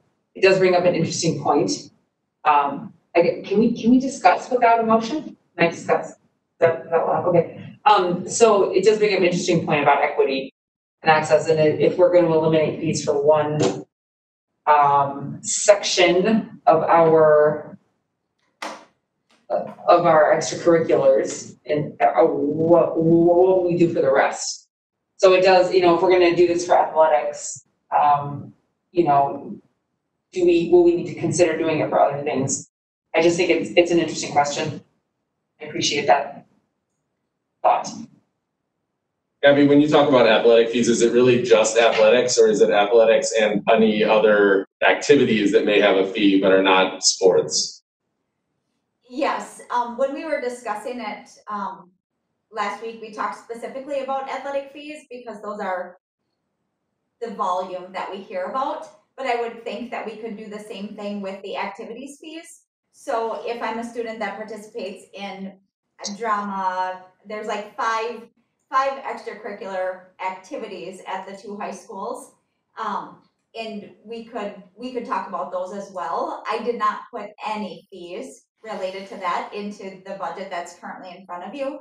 I do have fees for AP tests included because that is, not related to an athletic or a participation fee type of a thing.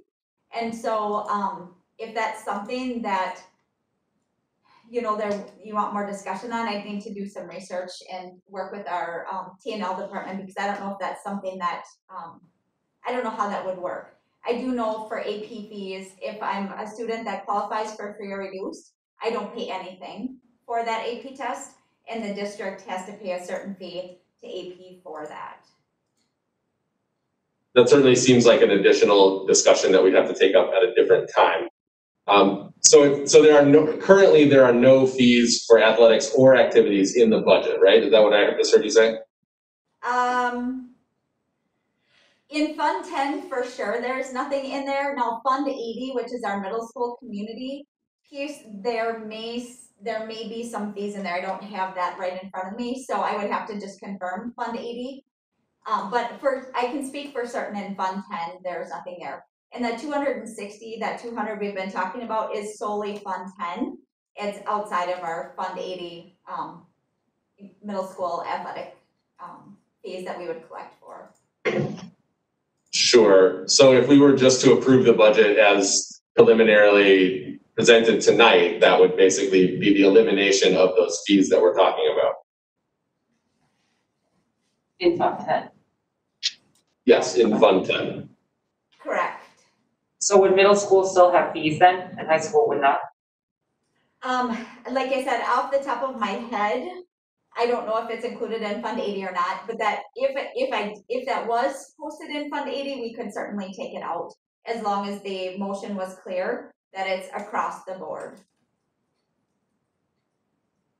I spent a lot more time on Fund 10, 27, and 29 than I have on Fund 80, so I just don't know for sure where we landed with the co-curricular piece in Fund 80. Sure. So at this point, I guess I'm looking for any additional discussion or for someone to make a motion. Potential motions might be eliminating all funds across Fund 10 and all fees across Fund 10 and Fund 80, or approval of the budget as presented, which would eliminate fees in Fund 10, or a motion on a percentage reduction in the fees that we would follow then by an approval of that budget.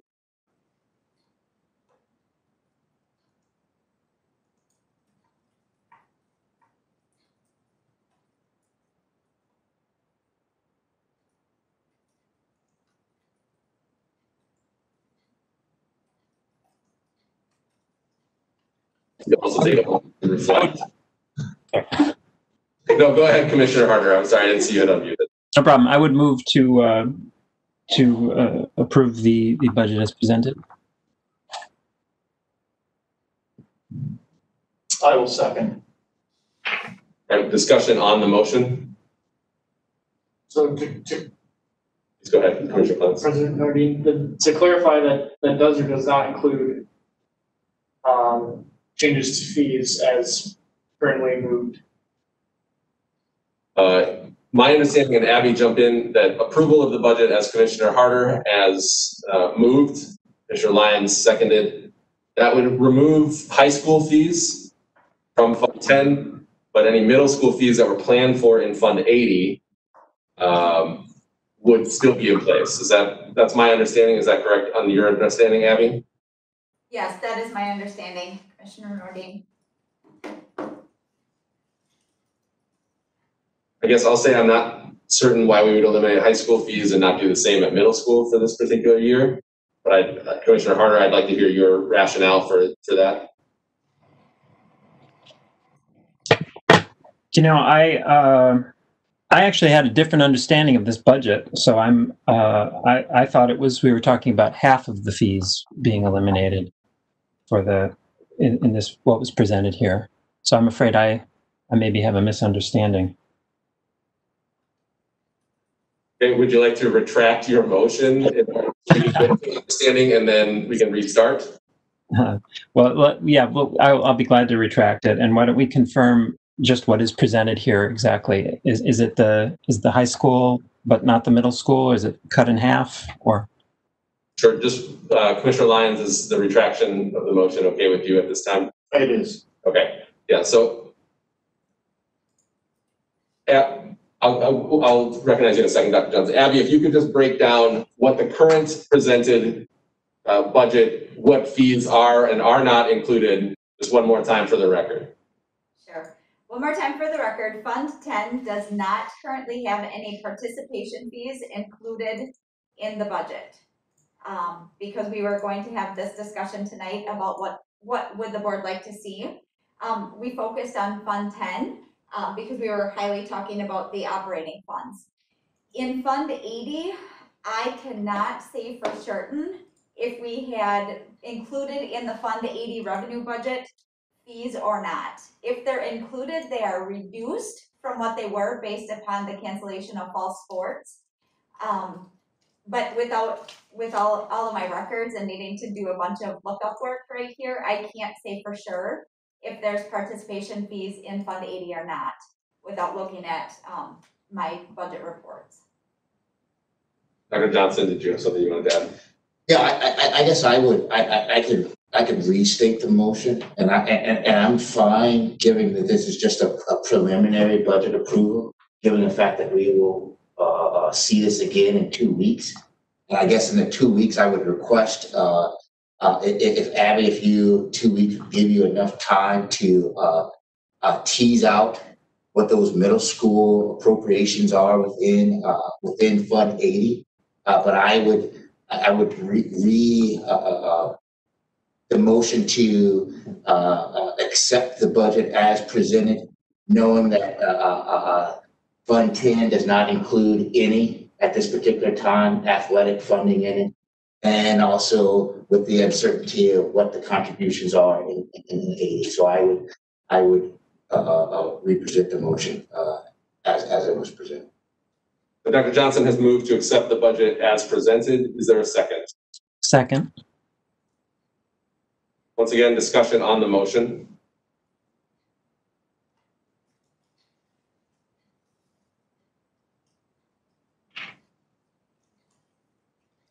Seeing none, I'll call the question. Let's do a roll call vote. Commissioner Clemens, Aye. Commissioner Harder, Aye. Commissioner Lyons, Yes. Commissioner Nordin, Yes. Commissioner Johnson, Yes. Commissioner Zur, Yes. Commissioner Bika. Yes. Motion passes. Thank you, everyone. Thank you, Abby, and we'll look forward to hearing about those other fees on October 26th, if not earlier.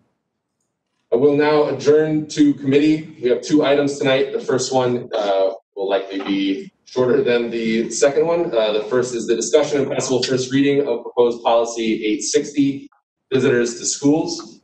That motion is up on, that policy is up on the screen. Policy and Governance has worked on this for the last 2 meetings. Superintendent Johnson brought this to us in that we don't have a visitors policy currently at this time. This policy is almost word for word the recommended language from the Wisconsin Association of School Boards. We made one minor change, we took out an et cetera and used including but not limited to, try to be somewhat clearer. Other than that, we did not have any changes or substantive discussion. I'll open it for discussion, otherwise we can do a first reading. It would then presumably be included in the consent agenda next time.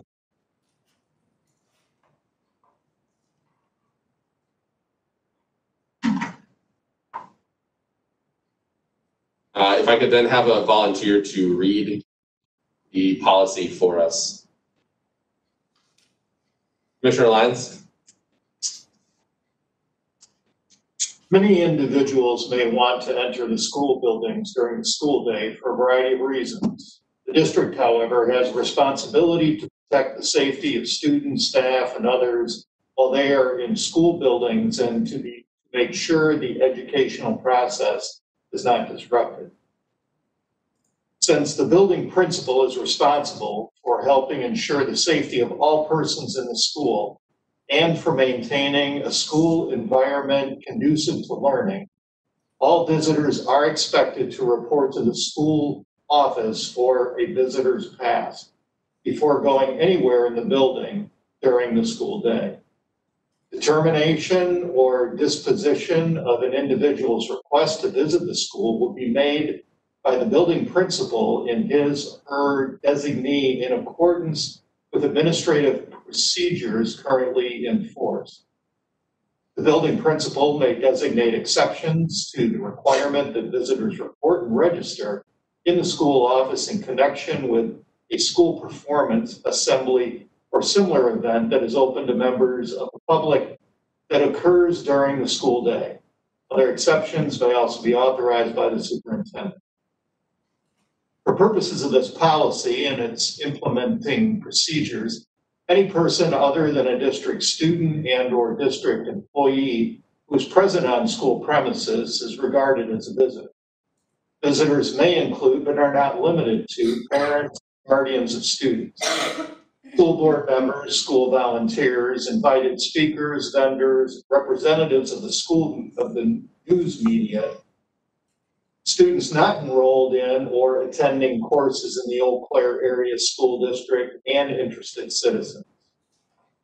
State law specifically prohibits registered sex offenders from being on public school premises unless they have provided the required prior notification to school officials or fall under one of the exceptions provided by law.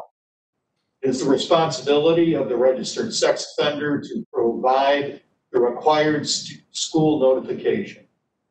After receiving the required prior notification, the building principal shall determine whether the registered sex offender will be allowed to present on school premises for the proposed purpose or event and determine any conditions that may be placed on such permission for the safety of other persons present in the school environment.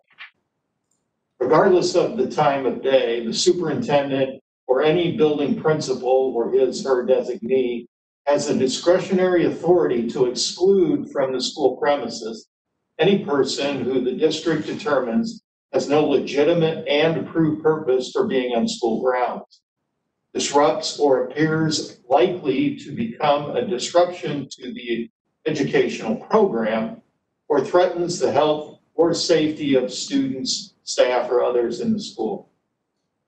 Any such individual will be directed to leave the school premises immediately, and law enforcement authorities may be called if necessary. Due to the current COVID-19 health emergency, all visitors to the ECASD shall be required to wear a mask or a face covering while present in any school building, facility, or other district-controlled area. Visitors may be exempted from wearing masks and face coverings due to a documented medical condition. Face covering means a piece of cloth, e.g. cotton, linen, etc., or other similar material that is worn to cover the face and mouth completely. Examples of accepted face coverings include a cloth face mask, a disposable or paper mask, or a religious face covering. Face covering does not include face shields, neck gaiters, bandanas, mesh masks, masks with holes or openings, or masks with vents. Board member visits. Board members are required to visit the school. Individual board members are required to arrange visits with the school in advance by contacting the superintendent and building principal, except in situations where, one, the board has specifically approved or directed the visit, or two, the board member is visiting the school in his or her capacity as a parent of a student in the school, in which case the request will be treated in the same manner as other parent requests. Visits by board members shall be regarded as informal expressions of interest in the schools visited and not as inspections of visits for supervisory purposes. If an individual board member and the administration are unable to address a request for a school visit to their mutual satisfaction, the individual board member may ask the board to evaluate his or her request. Thank you, Commissioner Lyons. We'll be sure to provide you with a lozenge. Comments or questions? All right, then we will move this to the consent agenda for the October 19th meeting. The last item on the agenda tonight is the opening of schools, equity, transition plan, and summer school update. Superintendent Johnson.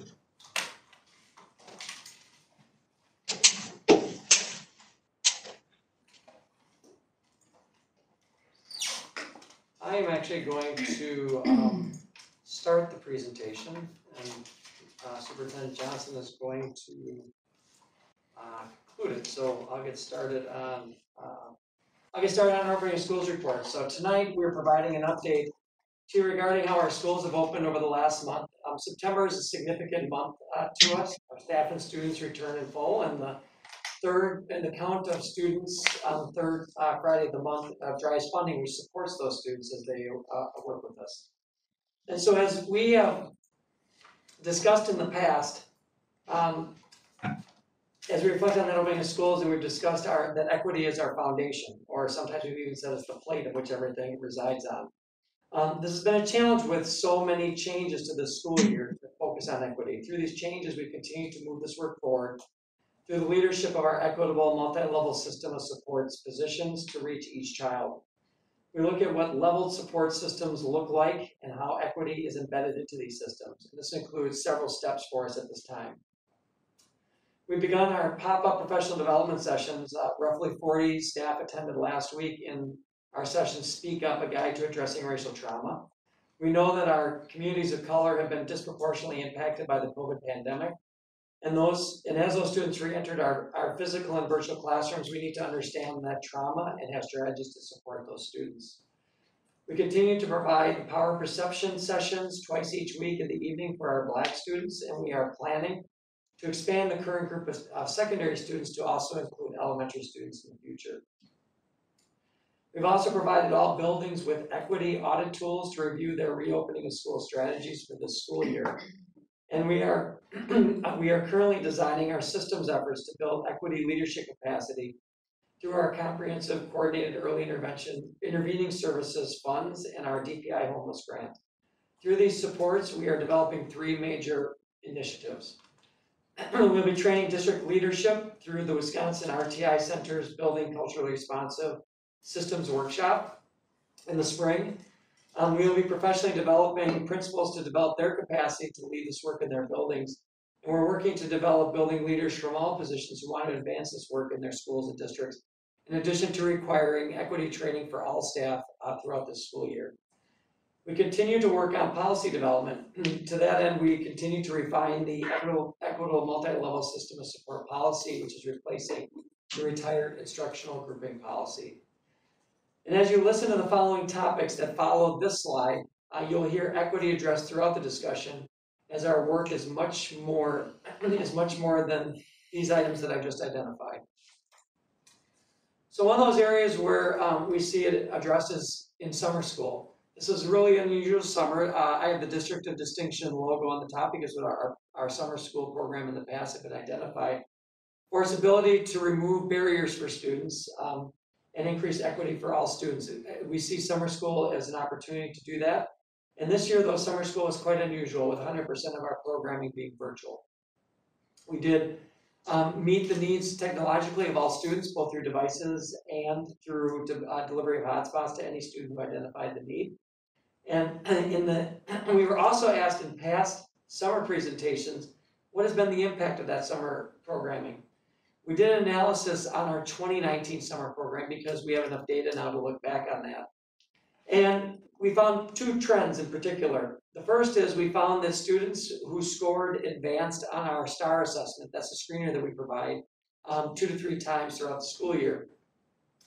Those that scored advanced in the spring were more likely to attend summer school the following summer. Likewise, students who did attend summer school stayed relatively stable in their proficiency status as measured by the spring STAR assessment to the fall.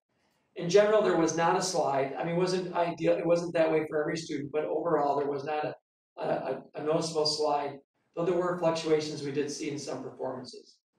So our future analysis is going to compare these findings with students not in summer school to see if those students experienced a slide and to attract more students to the programming from all levels of achievement. Removing barriers has always been a focus for our in-person programming, which provides transportation for many of our students and meals for all students. And that transportation we're looking to expand this summer. It also provides programming at no cost with minimal material fees for some of our partnerships. So as we looked at our enrollment in summer programming, it went down quite a bit this year because we went to that 100% virtual programming. Not everything could be shifted quickly to a virtual setting. Typically, the closure happened in mid-March. Typically, we are registering students over a half of a month earlier. Our staff rallied to create as many offerings as possible in the virtual setting, and this often included creating materials and either sending them home or having them available for contactless pickup. We peaked last summer with our enrollment of 2019, and that even included a 1-week cancellation due to the many snow days that finished in 2019. This year, our enrollment in courses was 47% compared to 2019, and the number of unique students was 62% compared to the prior summer. So why we saw those changes, in other words, less students took multiple courses.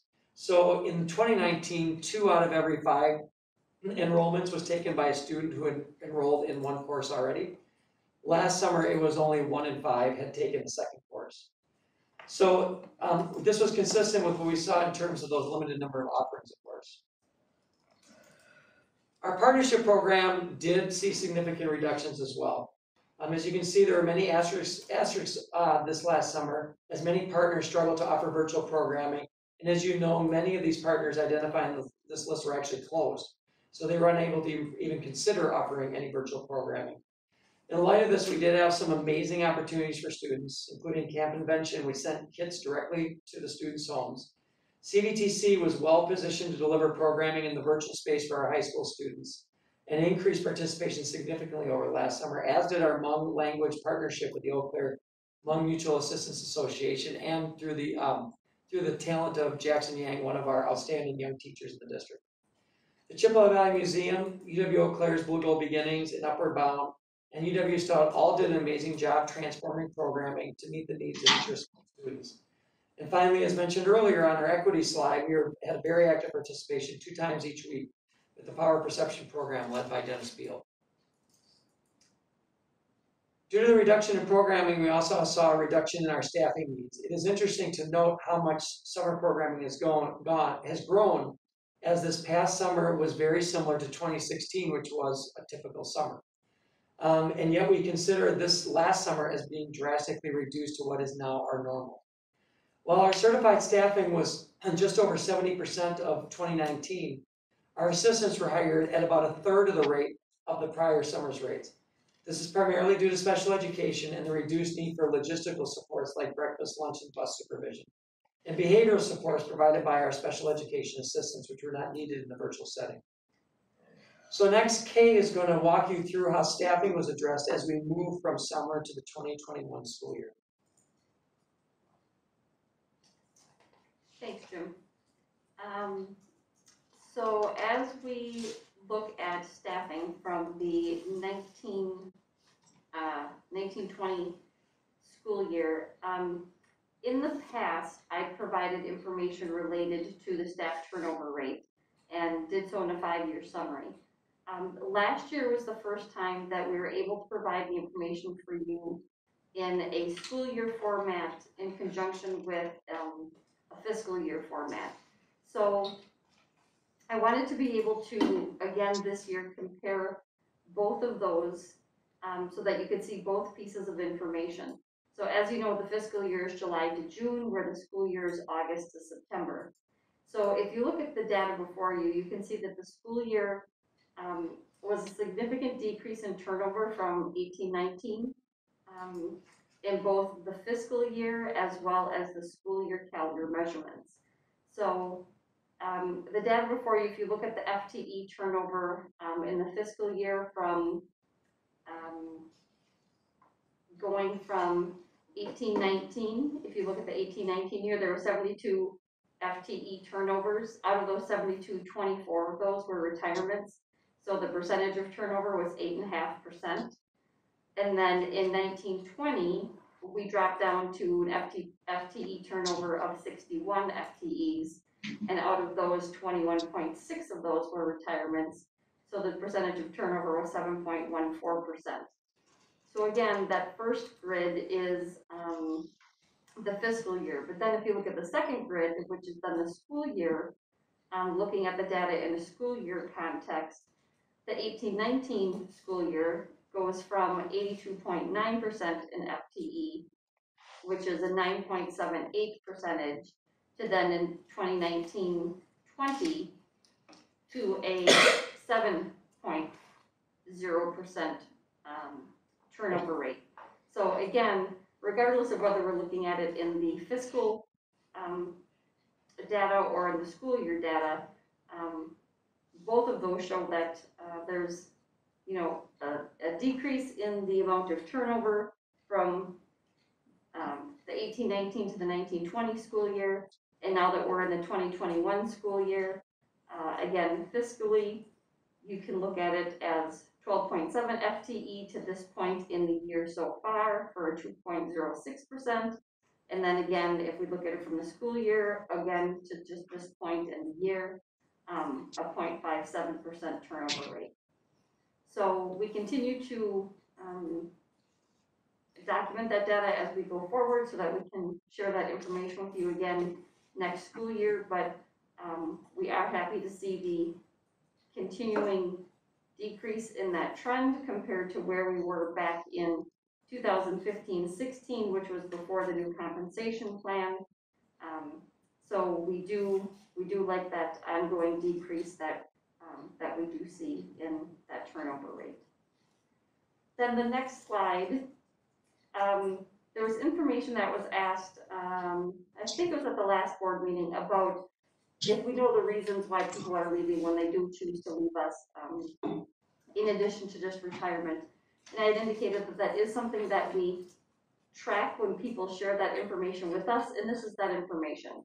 So for the 1920 school year, out of the information that was made known to us in the documentation that was provided, we had 59.8 FTEs that turned over in that school year that made up that 7.0% turnover rate. So out of those FTEs, 3 indicated that they were choosing to stay at home with family. Another 3% or 3 FTEs indicated that they were leaving us for health-related issues of either themselves or a family member. 3.5 of those FTEs were moving to another district, and then 18.4 indicated that they were just resigning from the district and did not state a reason for us to be able to document. 23.5 of those FTEs were specifically for retirement, and then 8.4 compiled a category of other, which would be, you know, 1 or 2 here or there that didn't create enough to make it a theme for that. I am happy to indicate that the position in another district FTE has decreased. Each year we continue to see that number drop. So I'm happy to see that people are not choosing to leave us to go to another district as they have been several years ago. So we would consider that to be progress in that area. I believe the next slide is me. Kim. Yeah, thank you. You're welcome. And so I would like to talk a little bit tonight about enrollment trends for the 2021 school year. You can see that according to our third Friday count this year, we're serving 11,319 students from pre-kindergarten through grade 12. As you can see here, we have enrollment trends over the past several years, and then a comparison of that enrollment to the projections from the Applied Populations Lab at the University of Wisconsin-Madison. You can see that our enrollment did dip this year, and we believe that it's due to the pandemic. Several families explored options that met their needs during this time, whether it was virtual schools offered by other districts, homeschooling their student, or enrolling them in neighborhood districts with more in-person programming. We saw a decline in about 375 students this year. And as with all things pandemic, we can't predict what choices these families will make in the spring or even next school year, or when the pandemic is no longer a concern. You can see here how the students that we do have in our district are dispersed throughout the district. So there's a small disclaimer with this graph. The total here might not reflect the number reported out on the previous slide, Third Friday membership. It's due to a variety of factors, including the weight or FTE that Third Friday gives to some grade levels, open enrollment in and out, and other factors. The easiest way to describe this graph is the number of children in seats at any one point in time. So what you would see here today or tonight might look a little bit different tomorrow based on enrollments or withdrawals and so on. So if you look at the grade levels specifically, you'll notice that some of the bars stand out from others. The class of 2026 continues to be our largest class. Those students are now 7th graders, and they've consistently had a higher enrollment than all the other grade levels for several years. And then you'll also notice a significant difference in our 4K numbers compared to other classes. Many families indicated that they were keeping their children home this year rather than sending them to 4K. We anticipate that as the pandemic resolves, we'll see the enrollment in that particular graduating class increase, and we imagine it'll mirror many of the other grade levels, but we do see that decline this year. And then finally on this graph, the blue bars are the number of students that are part of the face-to-face or blended program at each grade level. And the orange part of the bar represents the number of students that are participating in the 100% virtual program. So roughly, there's just over 80% of our students that are in the blended model at this point in time, and just under 20% of our students served through the 100% virtual model. And I wanted to break that down a little bit more. Like I said, we have approximately 2,000 students engaged in the 100% virtual learning option this year. This graph here compares the demographics of the district as a whole in blue to the demographics of students in the 100% virtual model in green. So you'll notice some differences in the data and some significant. For example, while 39.4% of students in the district as a whole receive free and reduced lunch, 58.1% of our virtual learners do. And while 9.9% of students in the district are Asian, 30.1% of students in the virtual program are Asian. 13.5% of students in the district as a whole have an IEP, while 15.7% of students in virtual programming receive support through an individualized plan. And although 3.9% of students in the district are English learners, 10.8% of students in the virtual program receive programming through EL. So our virtual classrooms, you can see here, are more diverse than our face-to-face classrooms right now. Many students in the 100% virtual program bring unique needs to the classroom, and they're eager to learn. You may recall that families were first asked to indicate their choice for an instructional model by August 5th. And before the start of the school year, more than 700 students requested to change instructional models, and we accommodated all of those requests. Since then, you can see here that we continue to receive requests through the form on the district website, albeit at a slower rate. Last week, the team that you see listed here met to review the requests that were submitted between August 28th and the end of September. And while we were able to move some students to a different instructional model, we did decline many. The last bullet here helps to explain why that might be. And I'll try to explain that in a little bit more detail. When an elementary request is made, the team really needs to look at 2 classroom teachers, one in the current model that the student is in, and one in the new model. And it's very easy for the team to look at the number of seats in both classrooms to determine if that switch is possible. You can see in some cases in September, we were able to make that switch. In fact, for the majority of students at elementary, we were able to make the switch for people that requested a change. At 6th and 7th grade, when a request is made, we actually need to look at 8 classrooms that could be impacted by the request. 4 core instructors in the blended model and 4 core instructors who are in the virtual model.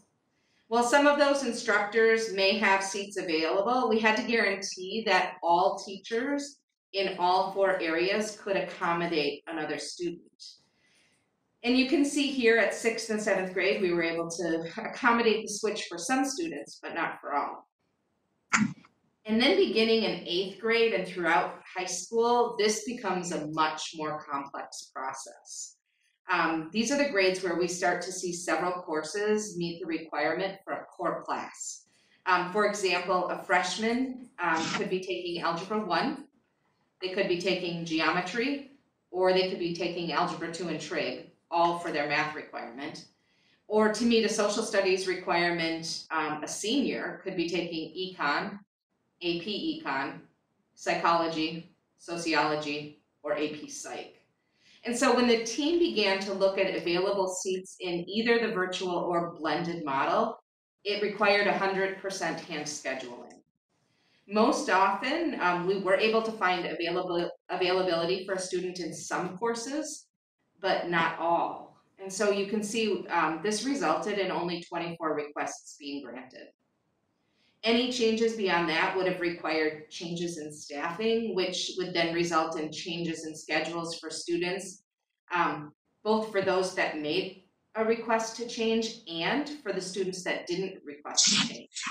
So based on previous feedback and frustration from students and families and staff with schedule changes in early September, the remainder of the requests were declined. We anticipate that we'll continue to get requests for instructional model changes, and those requests will be reviewed at both levels on November 1st. And then moving forward, we'll look toward the end of marking periods. So the end of 1st and 2nd trimester for elementary and the end of 2nd and 3rd quarters for secondary. So what we'd like to do is we'd like to dig into the virtual program a little bit more. As you know, at the last board meeting, you approved the appointment of Laura Schlichting and Travis Hetke as virtual program administrators, and I'm overseeing the program. The technology team has done a fabulous job of ensuring each one of our students and staff have a device assigned to them, and they've also deployed hotspots for students in the virtual program. And so we would just like to talk with you a little bit more about what that program is shaping up to be. And with that, I'd like to turn it over to Laura, who will talk specifically about the virtual program at the elementary level. Laura? Thanks, Kim.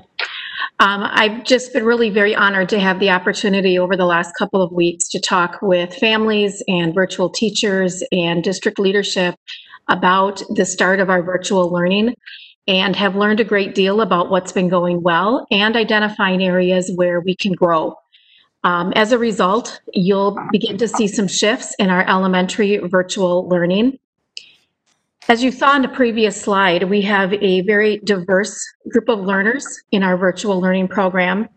And so in order to respond to that, what you're going to see is the amount of asynchronous and synchronous learning shift a bit. In order for more equitable practices, you'll find that new learning will be recorded and posted on the learning management system, whether it's Canvas or Seesaw, versus having it all presented in a face-to-face large group session. By making this shift, we can have it more accessible to families when it meets their schedule. And it also allows students to replay or review that new learning as often as they need for a review, a clarification, or just better understanding. By having this new learning posted and available to families whenever they need it, the large group setting of all the students together can now shift into synchronous groups that are small group and focused on skill, focused for individual student or group needs. So you'll see students of 7 or 8 in a group versus all 40, for example. We're in the middle of our fall assessments right now, and so this is a great time to use that data, look at our groupings, and make those small groups that can be very responsive to student needs. And that includes their social, emotional, as well as their academic areas for growth. Some of the systems pieces that we've dug into in the last week or so, first and foremost has been a sub-plan for the virtual learning program. Just like in brick and mortar, we have needs for substitute teachers, and we know that that is a challenge right now.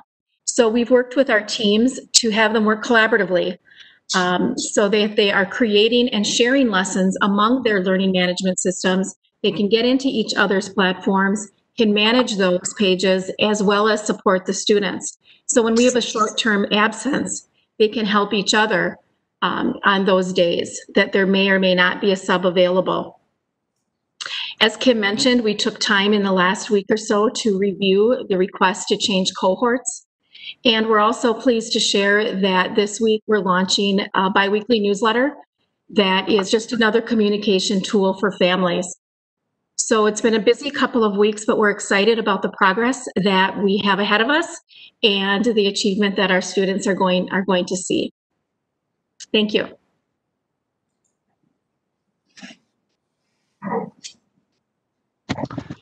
Good evening. I'm Travis Hedke. I was assigned to this about 2.5 weeks ago, so it's been kind of a fast and furious couple weeks.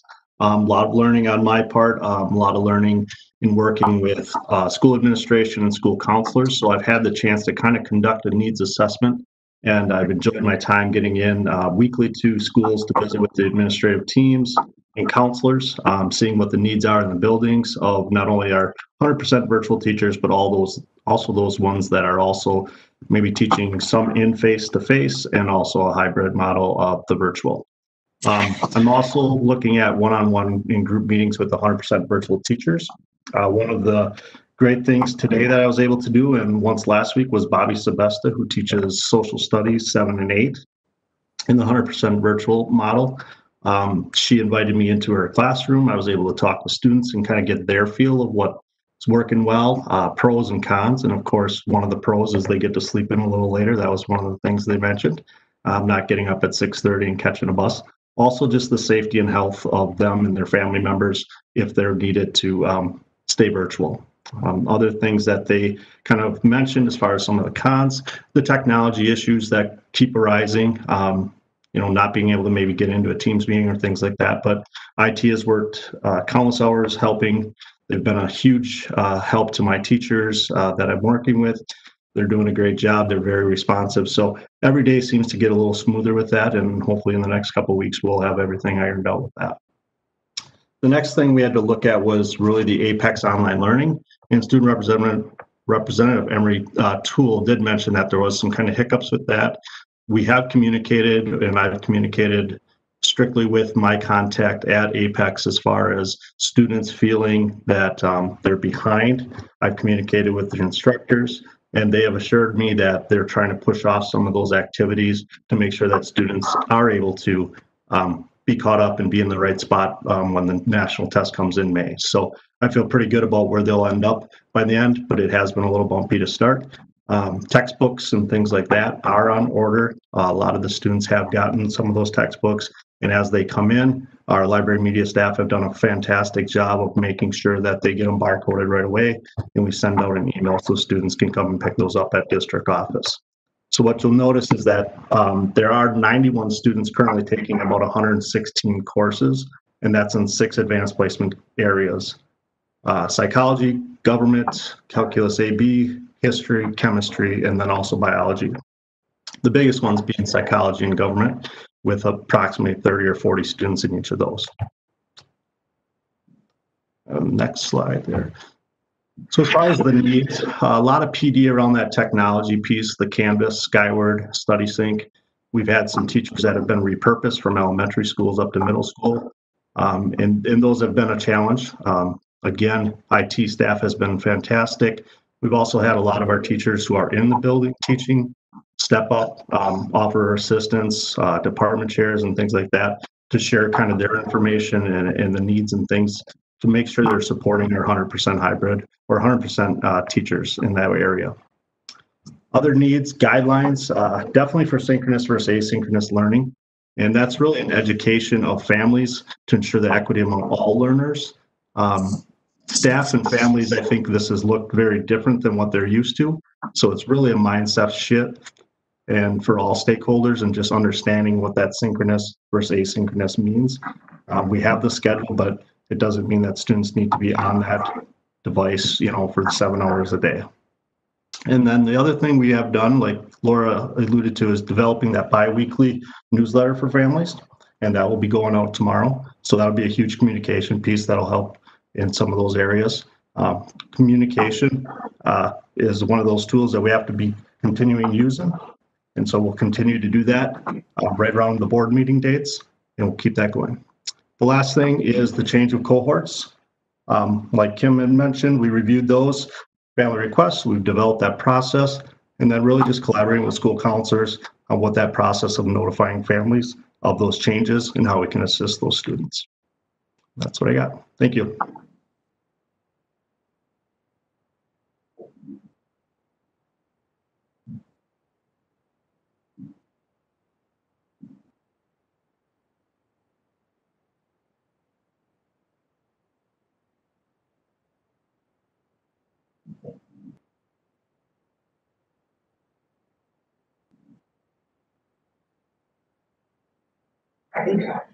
So I think we're muted, I think, on the exec team room, it looks like. So we actually haven't heard anything for about 90 seconds now.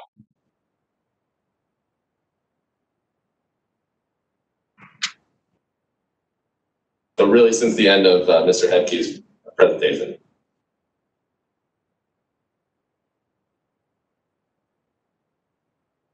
You're James. Somebody's filming. You want to test it now? Are you able to hear me, Dr. Nordin? Yep, we're good now. Thank you. It went right on its own. It's usually what my family likes at home is for me to be quiet. Oh, that's fine. Okay. Actually, yes, I'd like. Well, no, this will be fine, Marissa. You can keep it right there. Thank you. It's me actually. Oh, okay. It's a good thing you're more than 6 feet away. I got long arms. Yeah, go for it.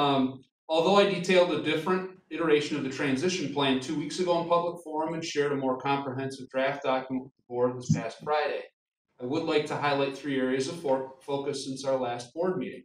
The first is the dial. On the next slide, thank you.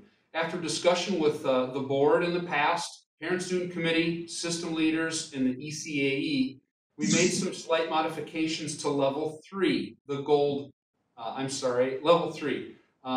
Instead of stating level 3 as strictly a secondary virtual model, as we had done in the past, we gave ourselves more flexibility for 1 or more cohorts, grade levels, or individual schools to then go virtual. We believed it would be less confusing for staff and families and more realistic given how the virus and quarantine effects could emerge from a staffing standpoint. The next slide illustrates the decision-making framework. The items in bold on the left side are all critical and will be utilized in the event of any change.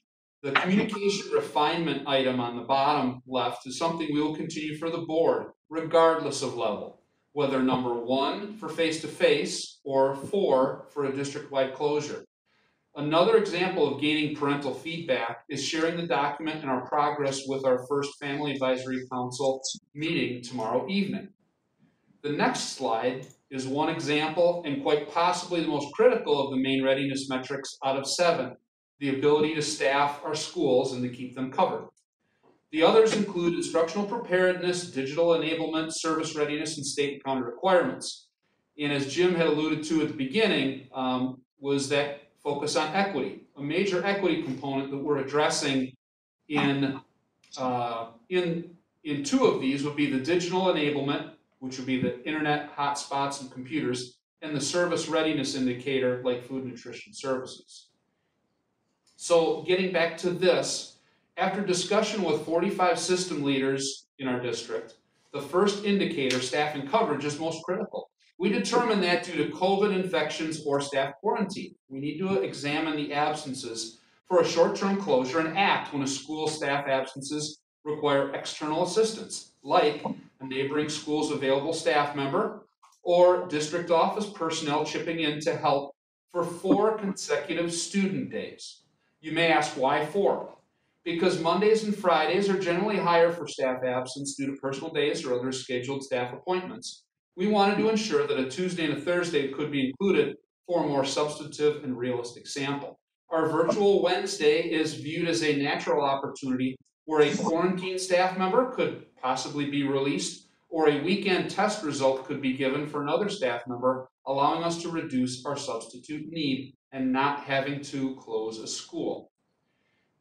If situations were to improve in the district that would allow for full face-to-face instruction via the Eau Claire City County Health recommendations, step F, we would most likely defer to the originally adopted calendar from early in the winter of 2020.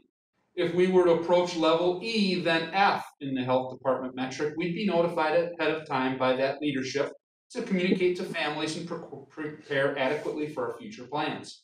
We have learned this from Hudson as well, as they announced a shift from a 5-day model last Wednesday to implement a hybrid model today. Secondly, although we're spending a significant amount of effort on a 4-level transition plan in the event of a short-term closure because of the spread in Wisconsin, the transition plan must and will also be fashioned to return to a 5-day in-person learning level 2. Planning for a possible closure is far more intricate than planning for 5 days a week of face-to-face. Kay and Jim illustrated this quite well earlier this evening. However, the board will be provided the progress, preparations, and changes between the 4 levels continually in public. At this point, we will take questions and comments from the board on our presentation. Thank you. Thank you. Questions and comments from the board?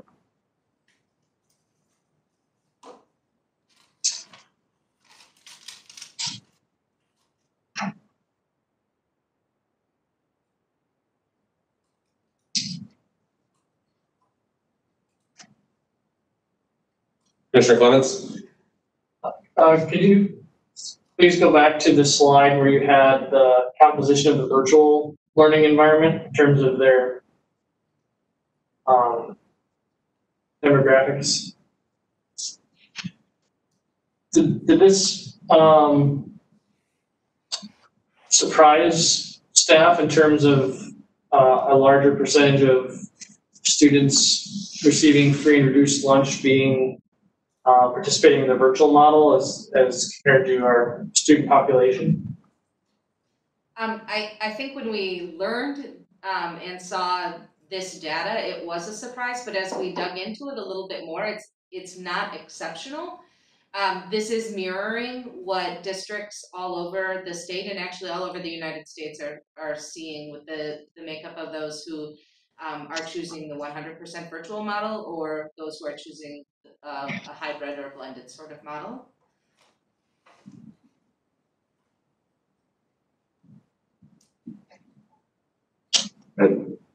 As a follow-up question, do we have yet any insight as to why this is playing out in this manner? The hypothesis we hear from when we talk to specialists in the field is that the populations that choose 100% virtual have also been the populations most affected by COVID-19. And so it tends to be more of a safety. There's a variety of other factors it may be, but that one seems to rise to the top.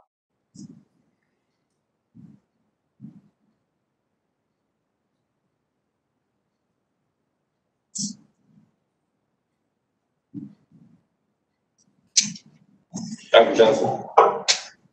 Yeah, first set of questions here. If we go to slide 14, did I hear correctly? There's going to be a continuation of allowing parents and families to request in and out of blended and virtual models. Is that what I heard correctly? That is true. We're going to move to logical breaks within the school year, though. So rather than doing it simply at the end of a month, we'll look to, like I said, end of the marking period or that sort of thing. All right, and so I guess why?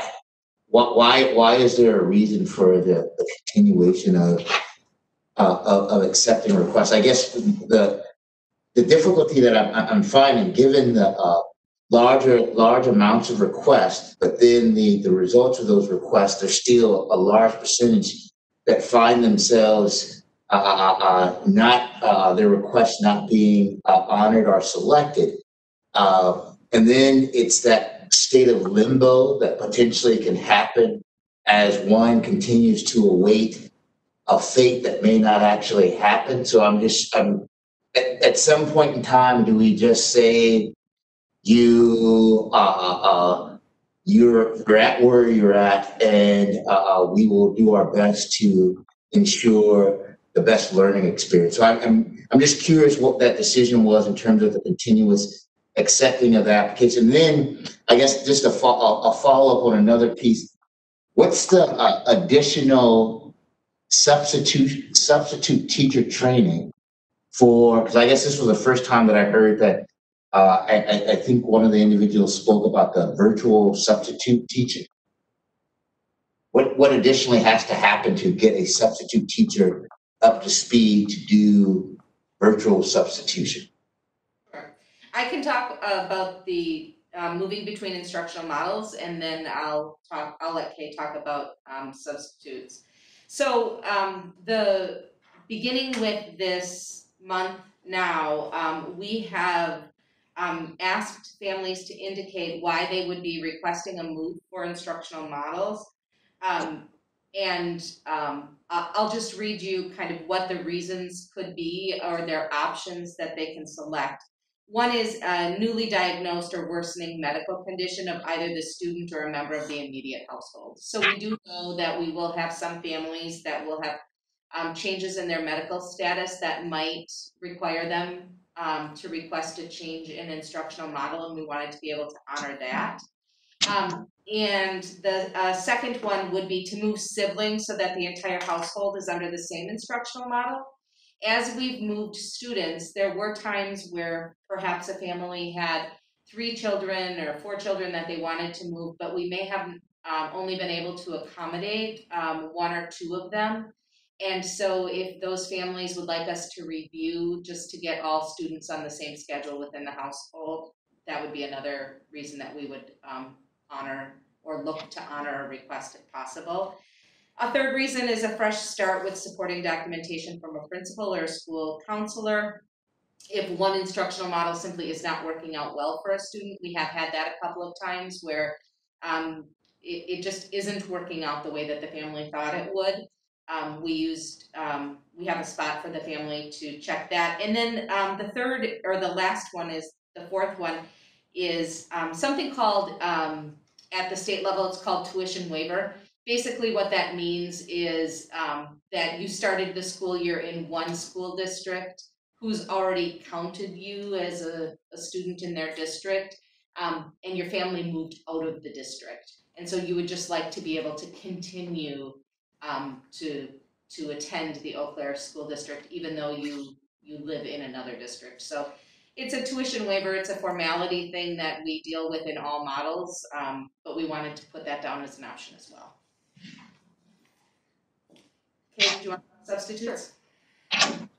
Early on in the beginning of the school year, our HR team, in conjunction with the district's IT department, partnered with EduStaff to be able to indicate what it was that was going to be needed from an IT training component for any of our substitutes who were agreeing to continue to work with us in the district and would be interested in teaching virtually in either a 100% virtual situation or in the hybrid model if a virtual component was necessary from that format. And so there have been ongoing training sessions provided by our sub-vendor EduStaff for any substitutes who were willing to be trained in the technology and virtual components that are needed to be able to support our students who are in those models. And those trainings have been highly attended by people in our substitute pool who are willing to continue to work to support our students in those venues. So those components have been going on since, I'm going to say mid-August, maybe the third week of August. I'm not sure exactly how often they occur, but I do know that when they happen, that EduStaff has indicated that they are very highly attended.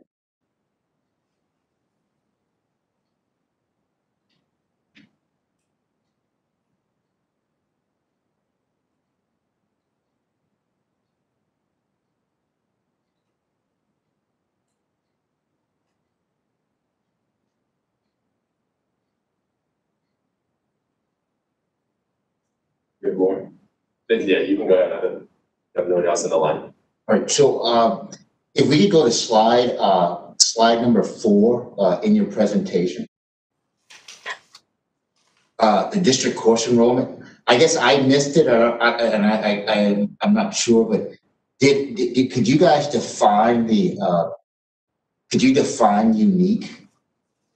Yep. What was unique 2019 and what was unique 2020? Well, 2020 makes sense, but what's the unique? What made up the unique for 2019? It's the unique number of students taking a course. So it doesn't, so the blue bar graphs are the number of times a course was taken.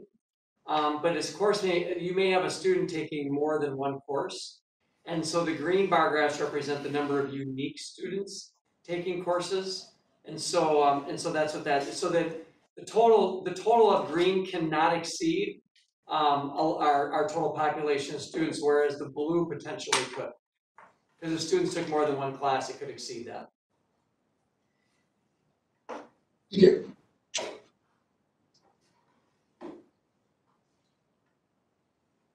You're welcome to continue if you have additional questions. No problem. All right, other comments or questions?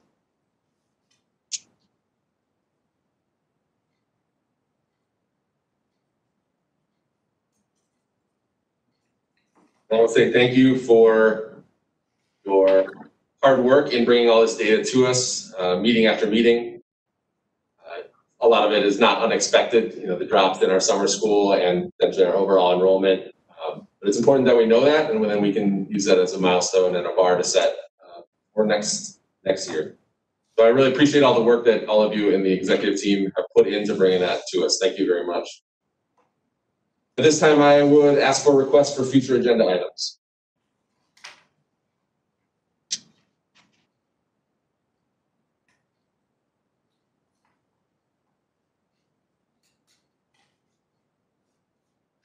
Just like both Zoe and Emery mentioned, that the students seem to be settling into their new routines. There's still challenges and ways to go. It seems like we are also settling into this year. Dr. Johnson, were you about to, I may have cut you off on an agenda item.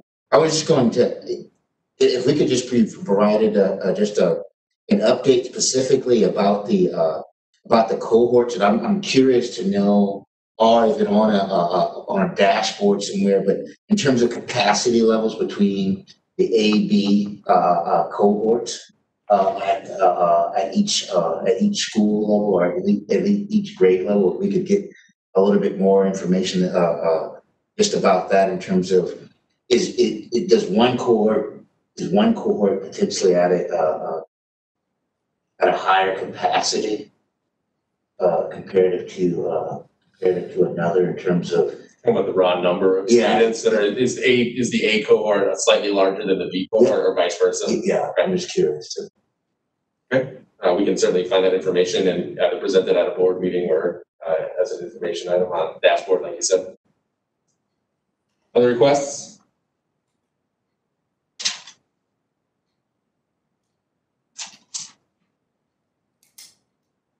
Then I would hear a motion to adjourn. It's 9:55. So moved. Moved and seconded. All those in favor, aye? Aye. We're adjourned.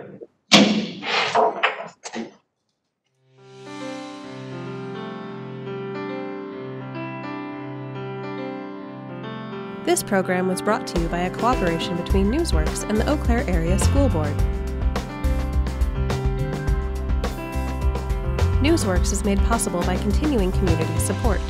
If you would like to volunteer or make a donation, please contact us via phone at 715-839-5067 or online at valleymediaworks.org.